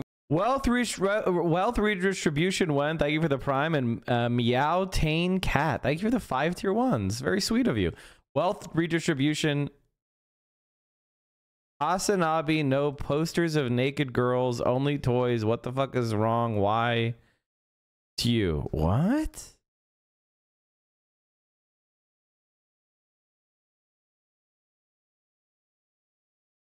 It's his Reddit shelf. It's his Reddit shelf. And which it still did, right? But they did a decent enough job of like hiding it. You think military veterans or active duty combat service members don't have dark humor? I guess they do, of course. But this is like Abu Ghraib happening every day and being blasted on TikTok with the nation state celebrating it and welcoming it with open arms, okay, while simultaneously the rest of the world is looking at it and going, that's insane. An opinion about war is a dynamic thing, no less than an opinion about a restaurant. Remember how Rimini Pizza was considered gourmet in the 80s? You wouldn't eat there today, even if it was served the same pizzas and emek cheese and mushrooms from a box, because there are tastier and healthier alternatives. The war was also reasonable and justified on October 7th, but we are not on October 7th for a long time. We drowned in Gaza like we drowned in Lebanon. Another tunnel, less tunnel. The overall picture will not change. Nothing stolen is returned in a heroic operation. Hamas does not evaporate. The Palestinians are not immigrants. At the same time, unpleasant to say, we ourselves became living. No rape in 2023 justifies the destruction of a mosque. in 2024, especially since the destruction does not solve the problem, it only makes it worse. 2 million Palestinians live in Gaza. The more we destroy them, the more they will hate us, and rightfully so. And we haven't talked about the economy that is being destroyed, about the normal life that has disappeared, about Bibi not going home with the usurper government, and about a general feeling that we have turned into a jungle. Security is an important thing, but it's not the only thing that is important. Even a normal life has value, which is sometimes worth compromising for. I oppose the continuation of the war in its current form, because even if it adds some security, it's not worth the price. See, that's what it is. Do you understand? Like, this is an Israeli person who's like, yeah, no, it's valid to attack Gaza, but the reality is, like, you're not giving us security. That's an important change of reference, important frame of reference, and an important shift. Now, obviously, if you're looking at it from the outside like we are, I mean, I know that that's not going to be giving additional security to Israelis. It never was, and it never was supposed to. The notion that Israel makes Jews all around the world more secure is a ridiculous one. Israel can't even make Jewish people in Israel secure with its actions, right? With its consistent actions. If Israel genuinely cared about permanent security and made that its main goal, then they would have followed in the legacy of Yitzhak Rabin instead of assassinating him and then, you know, voting in his those who championed his assassination, right? Like, the only way to ensure permanent security in the region was through cooperation and a pathway towards accepting a Palestinians. You know what would make America safe? Is we just started bombing and killing Mexicans. That would encourage our increase our security. Oh wait, that's fucking insane. Mexico is like our second top trading partner, and we have a ton of social and economic and political links and familial links and cultural links. It would be really insane to do that, to turn Mexico into a permanent hostile enemy, to treat Mexicans as second-class citizens that live in America. That would be really bad, wouldn't it? Any time for the new Wisecrack video? Yeah. State with the right to return. They never did that and continued expanding in the West Bank because they ultimately wanted to maintain their ethno-state goals. That is not done at the interest of security for Jews around the world, and certainly not even Jews in Israel. Israeli comedian and soldier Guy Hochman posted a video on social media where he can be seen playing on the sea on a beach in Gaza where he claims everything is ours. כמו שצריך. אי אפשר לבזבז כזה מזג אוויר. הכל שלנו, הכל שלנו. שימו לב, תראו איזה טיילת. ועכשיו, החוף של נובה. בחוף של עזה!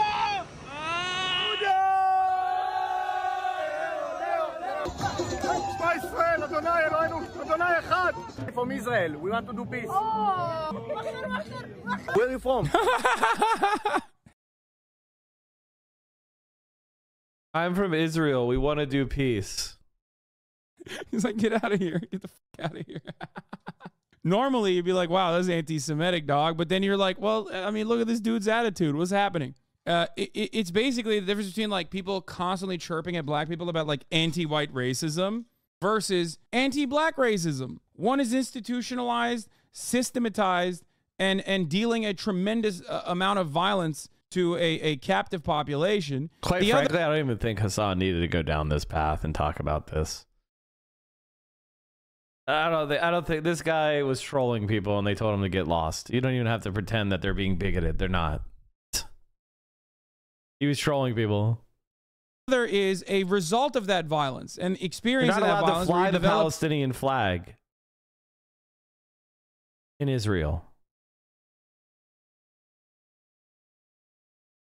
A negative attitude towards those who are often perpetuating said violence or legitimizing said violence until proven otherwise. Afghanistan. Afghanistan? Wow, you are very stupid. But you lost to Saudi yesterday. Sorry, from Israel. I can teach you how to beat Arabs. Women beautiful. What? Not so much, not so much. Why? In chat, this was not after October 6th. This was January 3rd. Israel's Ben-Gvir orders police to take down Palestinian flags, testing limits of his authority. January 9th, 2023. Itamar Ben-Gvir, Israel's new hard-right national security minister, has ordered police to remove any Palestinian flag in public, arguing that displaying it shows identification with terrorism.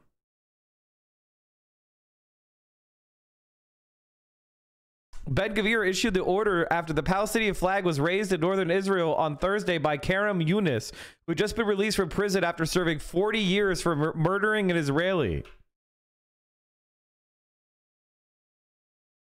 Before the Oslo Accords, the Israeli government considered the Palestinian flag to be a symbol of terrorism. Chat. Before the Oslo Accords,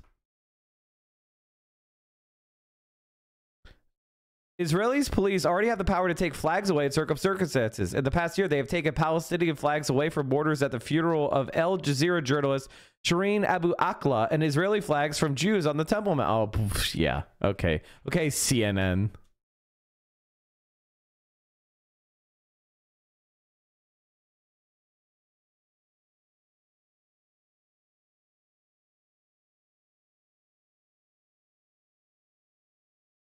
Democracy, by the way. Our values, by the way. Jerk Store, thanks for the tier 1. Welcome back, brother. No, this is Israel. We will fight to death to bring our hostages. But you know what will be the picture of the victory? The victory will be when Gaza will go in fire. Is this guy dead? No, he's not. He's very much alive. What he has killed, however, is not Gazan civilians, but instead specifically comedy. He has murdered comedy. He has specifically destroyed the concept. Gaza will be in flames. Wow, cool. This video cool is guy. disguised as comedy, but the main objective is to show Israeli how much Muslims hate Israel despite the attack and the hostage situation. No, I know what he's trying to do. He's trying to be like, oh, I'm from Israel. Look, see, I just went over here. I mean, dude, this is like, what this guy is doing is yet another version of like right-wing trolling, right? I'll bring it back to the United States of America for you to be able to comprehend it. What's that guy that goes up to like AOC and is like, nice ass? You know what I mean? And then like tries to get himself in situations where like people yell at him. I don't even want to say his name, but it's basically that Nazi guy. It's basically the same. It's basically the same as like right-wing trolling, Steven Crowder style right-wing trolling. Easy pronounced time. That's the tier 2. To yell at you to show how hysterical and silly they are. To go, oh, look at me. I'm just a small bean guy. I'm not doing anything. I'm not doing anything at all. That's it. That's his job is trolling at this point. And yes, rage baiting. That's his goal. Because he has no way of like creating anything humorous in and of itself. Here's an attempt at creating something humorous by Daniel Ryan Spalding. Let's take a look. To the sea. Hi, I'm Mr. Daniel, and this is my friend, the purple-haired girl. She's not a bad person, but she's been radicalized to become a raging Jew hater, and we want to help her. Hello, Zionist pinkwasher. Purple-haired girl, I heard you chanting. Yes, it's my favorite song. From the river to the sea, Palestine will be free. I see. Do you know what that means, purple-haired girl? Yes. Congresswoman Rashida Tlaib explained it's a call for Palestinian freedom. Do you know which river? Do you know which sea? The Ganges to the Indian Ocean, the Caspian Sea. I want to die so bad when I see stuff like this. This is like... He invented someone who doesn't know what they're talking about to be mad at. Easy pronounce time. Thanks for the tier 2. John Draws, thanks for the tier 1. Admitted Fluggy, the tier 1. Roms, thank you for the prime. This guy has to invade. It's like...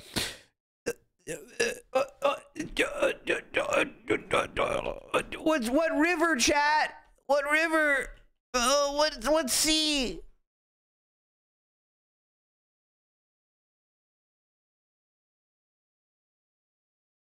So difficult. This is self-harm, I think. Watching any attempt at like... the Jordan River, the Mediterranean Sea. Yeah, exactly. That's why they call it the West Bank, because it's the West Bank of the Jordan River.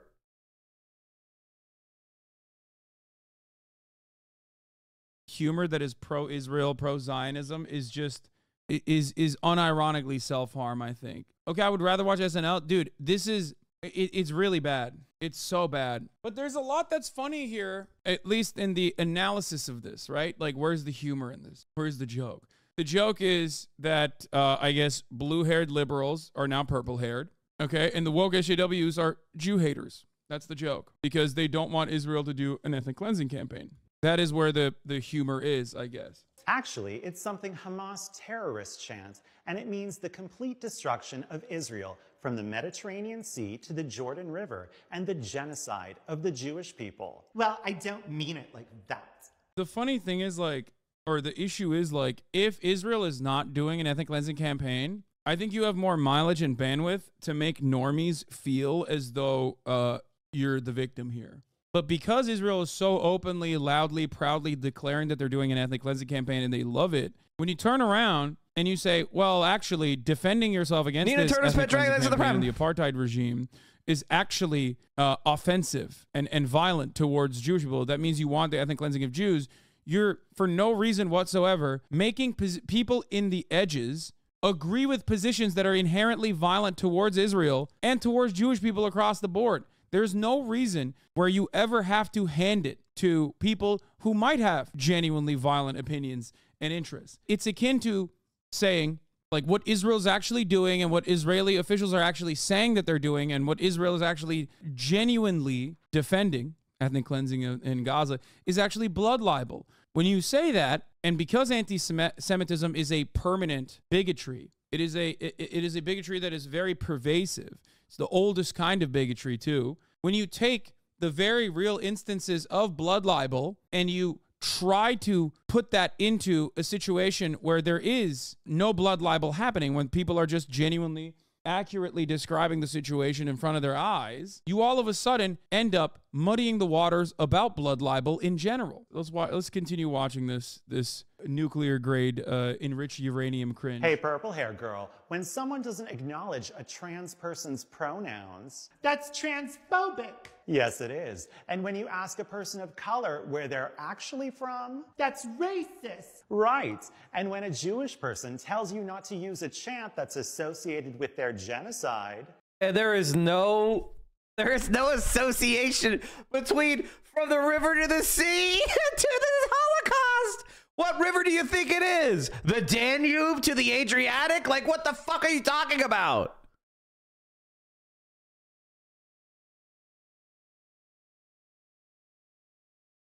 That's Zionist oppression.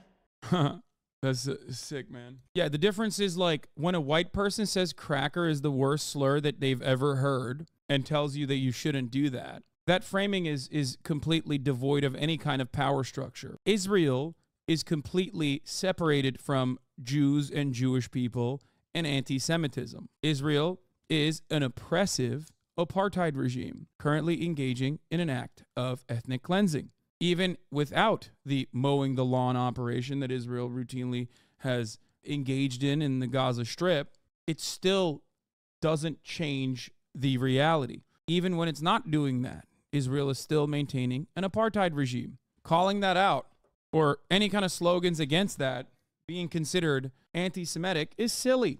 As I've repeated time and time again, criticizing the Saudi government, or the Saudi administration and its actions in Yemen against the population of Yemen, which, was roundly declared ethnic cleansing and genocide, by the way, is not Islamophobic. Nobody will tell you that it's Islamophobic. You can criticize, I guess, Saudi Arabia or Qatar from an Islamophobic perspective, certainly.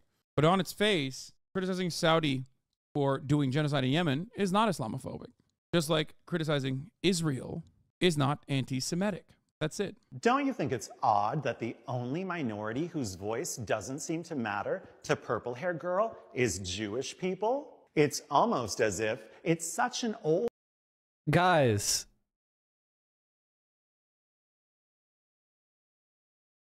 I'm sorry, I can't get my eyes off this guy's ears. What the fuck? They're dinner plates. He's got to be in Mossad because he's got some fucking sound absorbers right there. Jesus, my Lord in heaven. Anyway, focusing on what he was saying. It's one of the most hilarious things I've ever seen is people saying it's racist and anti-Semitic of you to say don't kill babies. Old ancient form of hatred that people with evil ideologies know this. Yeah, Hamas is like not busy fighting against an apartheid regime that is currently dealing death and destruction in Gaza, but instead is tailoring their messaging to Berkeley purple-haired girls. They're certainly always like, they're like, yeah, Abu Obaida is just like sitting in the cut looking at Tumblr. and being like, man, we are doing such a good job, such a profoundly good job, bros. I love it. Oh my God, all of these dumbasses, bro. There's like bombs blowing up ahead, upside, you know, up top. And they're like, yes, bro. Thank God. Thank Allah. We found a way to get non-binary people to be on board. They obviously are the movers and shakers of American society. Everybody knows when you get non-binary people on board, that means you win the war, the moral war. I'm not brainwashed. I just think rape is an act of resistance when people are oppressed by Zionist, colonialist, apartheid oppressors. And literally nobody says that. Nobody says that. Nobody says that. But it is a pretty common trope to accuse the people resisting their oppression to be rapists. Interesting. Single person that has said this. There is not a single person that has said that ever. People are so desperate to defend and the most hilarious thing about this is the Hasbara push that Hamas has all this significant of a social engineering operation as the Israeli government and its puppets in the West, AIPAC and the ADL. That's just beginning. That's just the beginning. There are Zionists chalk through all sorts of important areas of American life. Like, just look at go look at the Democratic Majority for Israel Super PAC. Go look at how there was money that came from both big Republican donors and big Democrat donors. No, it was the Nicholas Sabin, the fucking Power Rangers guy. The guy who's basically, I should call him the Power Rangers guy. The middleman who bought Power Rangers for cheap in Japan and then brought it to America and became a billionaire. Sabin said that he just loved being a Democrat. He didn't have any politics. And then suddenly it turns out that he did have politics. You better support Israel on everything. That's the only issue he cares about. That's spy shit. In case you're wondering, I've seen that before.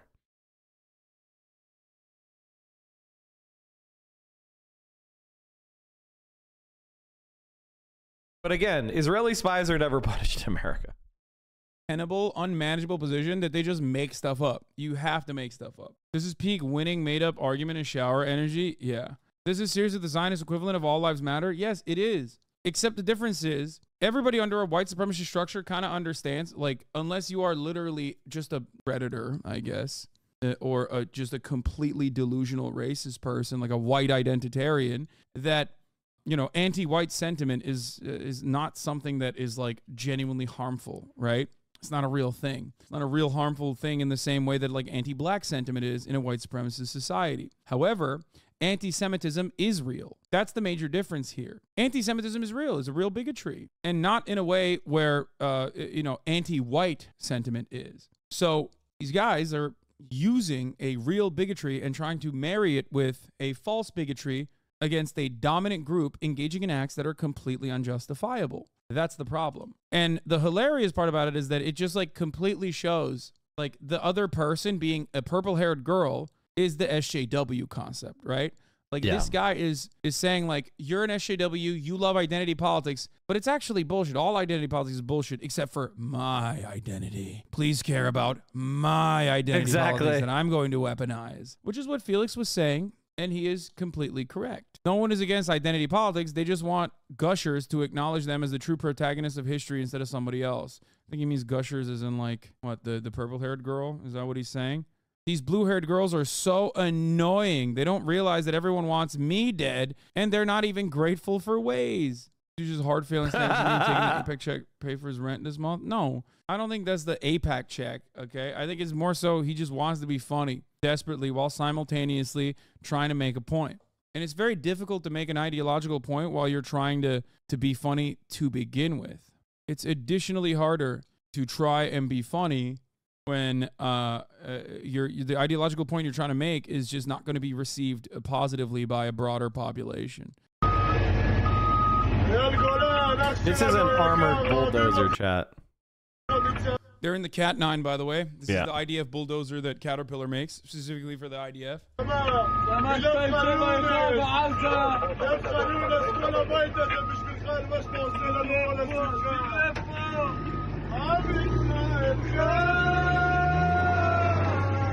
Must be nice loving what you do. Yeah.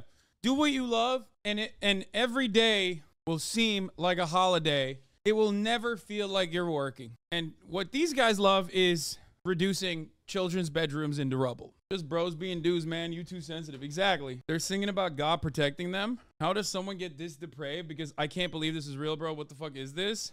How does someone get this depraved is a great question. It's called years and years and years of maintaining an apartheid regime and the racist, agitative propaganda that you have to consistently subject your population to in an effort to maintain this apartheid. And that comes from dehumanizing Palestinians, saying they're all terrorists, saying their children are terrorists, and the like. Israel does this quite a lot. Israel has done this quite a lot.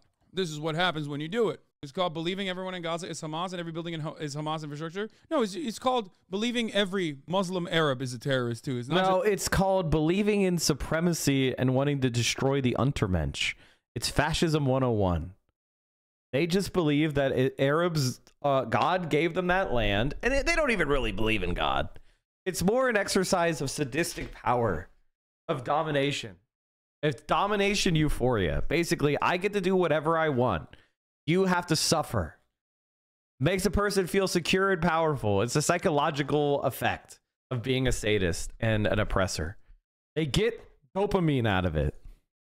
just like Gaza. Nazi I shit. think that it's yes. certainly beyond that. Across the board, every Arab is out to get us. We are the chosen sons. Some believe it, some don't. Doesn't matter. It's not just necessarily like feeling that you are the chosen sons and daughters of God, but instead the elitist attitude that you have as a colonial force. That elitist attitude, that superiority complex is reinforced through religion in some instances, and in other instances it can be completely devoid of religious text. But that's how it works. It's not dissimilar to white supremacy. It is very similar to white supremacy. Obviously the people are not white. Does Netanyahu believe the religious justification? I mean, I don't know. I don't know how religious he actually is. It doesn't matter, though. Religion is simply a tool, guys. Volodymyr Zelensky says, people don't understand how the occupation morally degenerates the occupier. Kind of like how Frederick Douglass talked about one of his slaveholders' wives who started out nice but got so used to slavery with time and got crueler. The idea that religion plays an active role in this conflict beyond just like reaffirming people's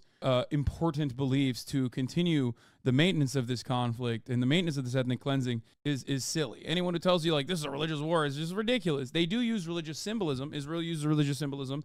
Hamas and Palestinians use religious symbolism as well in an effort to say like, no, our cause is just, but it's way beyond that. Like religion is just seasoning. Religion is a motivator. Exactly. Religion is a good and very powerful tool to motivate, galvanize, and organize. It's nothing beyond that. It's just a tool, not a real reason. We went past segment of the broadcast, but something Israel is doing now gives off vibes from the U.S. back then. Oh yeah, here. I mean, yeah, this video was made during the 2003 U.S. invasion and occupation of Iraq. At first, I thought he's putting out the fire. Then I realized that the American army was actually liberating the Iraqi palm trees from tyranny and bringing them democracy. Where did the Israelis get it from? It also reminds me of that video, but once again, it's oftentimes not the soldiers themselves posting this stuff, right? But it reminds me of that video that has remained in my mind. It's just like permanently scarred my brain of the taxi driver. I think it was in Iraq. Might have been in Afghanistan, but I think it was in Iraq.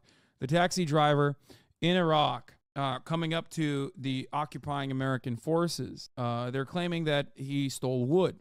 The soldiers push the Iraqi taxi driver aside, and then they drive a tank over his cab, destroying his livelihood. It's like there is no need to do that. You did not need to do that at all. You just did that because you're... Oh yeah, that's from Fahrenheit 9/11.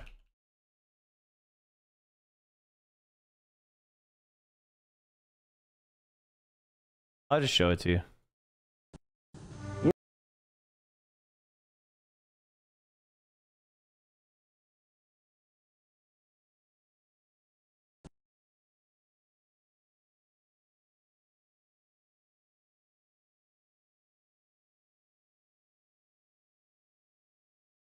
I'll find it.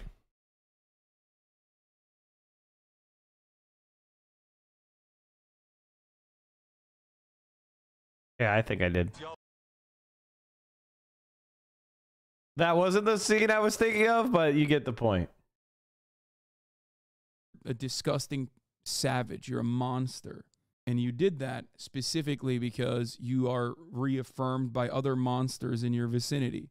You do not see the people that you're dealing with as human beings. It's brutal. Israel does that on a daily basis, is what I'm saying. And that is not good. And it's certainly not funny. All I can say is, you know, that's what it is. That's what it is, you know.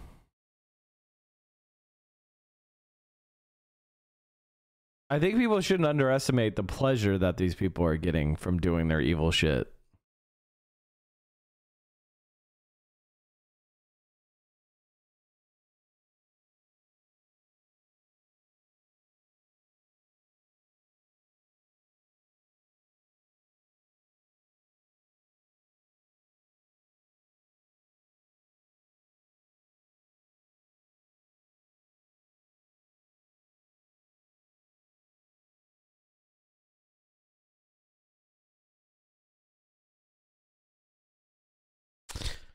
All right, well, you know what, chat? I'm going to duck out a little early after seeing all that shit. None of those people were punished. It's important to remember that. Here's all my links. Follow me on the YouTube. Here's my Twitter. There's the Discord community. Remember, we have ourselves a new WoW guild on the Crusader Strike server and Season of Discovery. Every Friday, we have movie night. At 9 p.m. Eastern on the Discord, I'll do the Discord link again. We watch a movie together. 9 p.m. Eastern, 6 p.m. Pacific. You can come hang out. This week, I think people wanted to watch Barbie. So we're going to be doing a Barbenheimer over the next 2 weeks. We're watching Barbie this week. We're watching Oppenheimer next week. So come hang out. I haven't actually seen Barbie yet, so you're going to be seeing my live reaction. Also, you should come down to the March of Washington, D.C. Ooh, yeah, that's a good idea.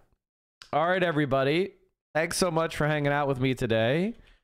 I'm going to send you over to a stream that proves something deep about the yearnings for madness that we all feel, also known as the VO stream. If you would like to look into the maw of madness, if you want to see what mental illness and determination and just ruthless, unstoppable noise, then please enjoy the VO stream. All right, everybody. Thank you so much for hanging out with me today. We'll be back on probably Monday. Hope you have a good weekend. Don't forget to come hang out with all my links. And what's the ticker at these days? I don't know. I think VO is somewhere in the 5,000 range for the Iayathon. 5,000 subs in the Iayathon. It's madness. All right, everybody. Stay safe out there. Solidarity forever. That's how we're going to win. All right, everybody. Peace out.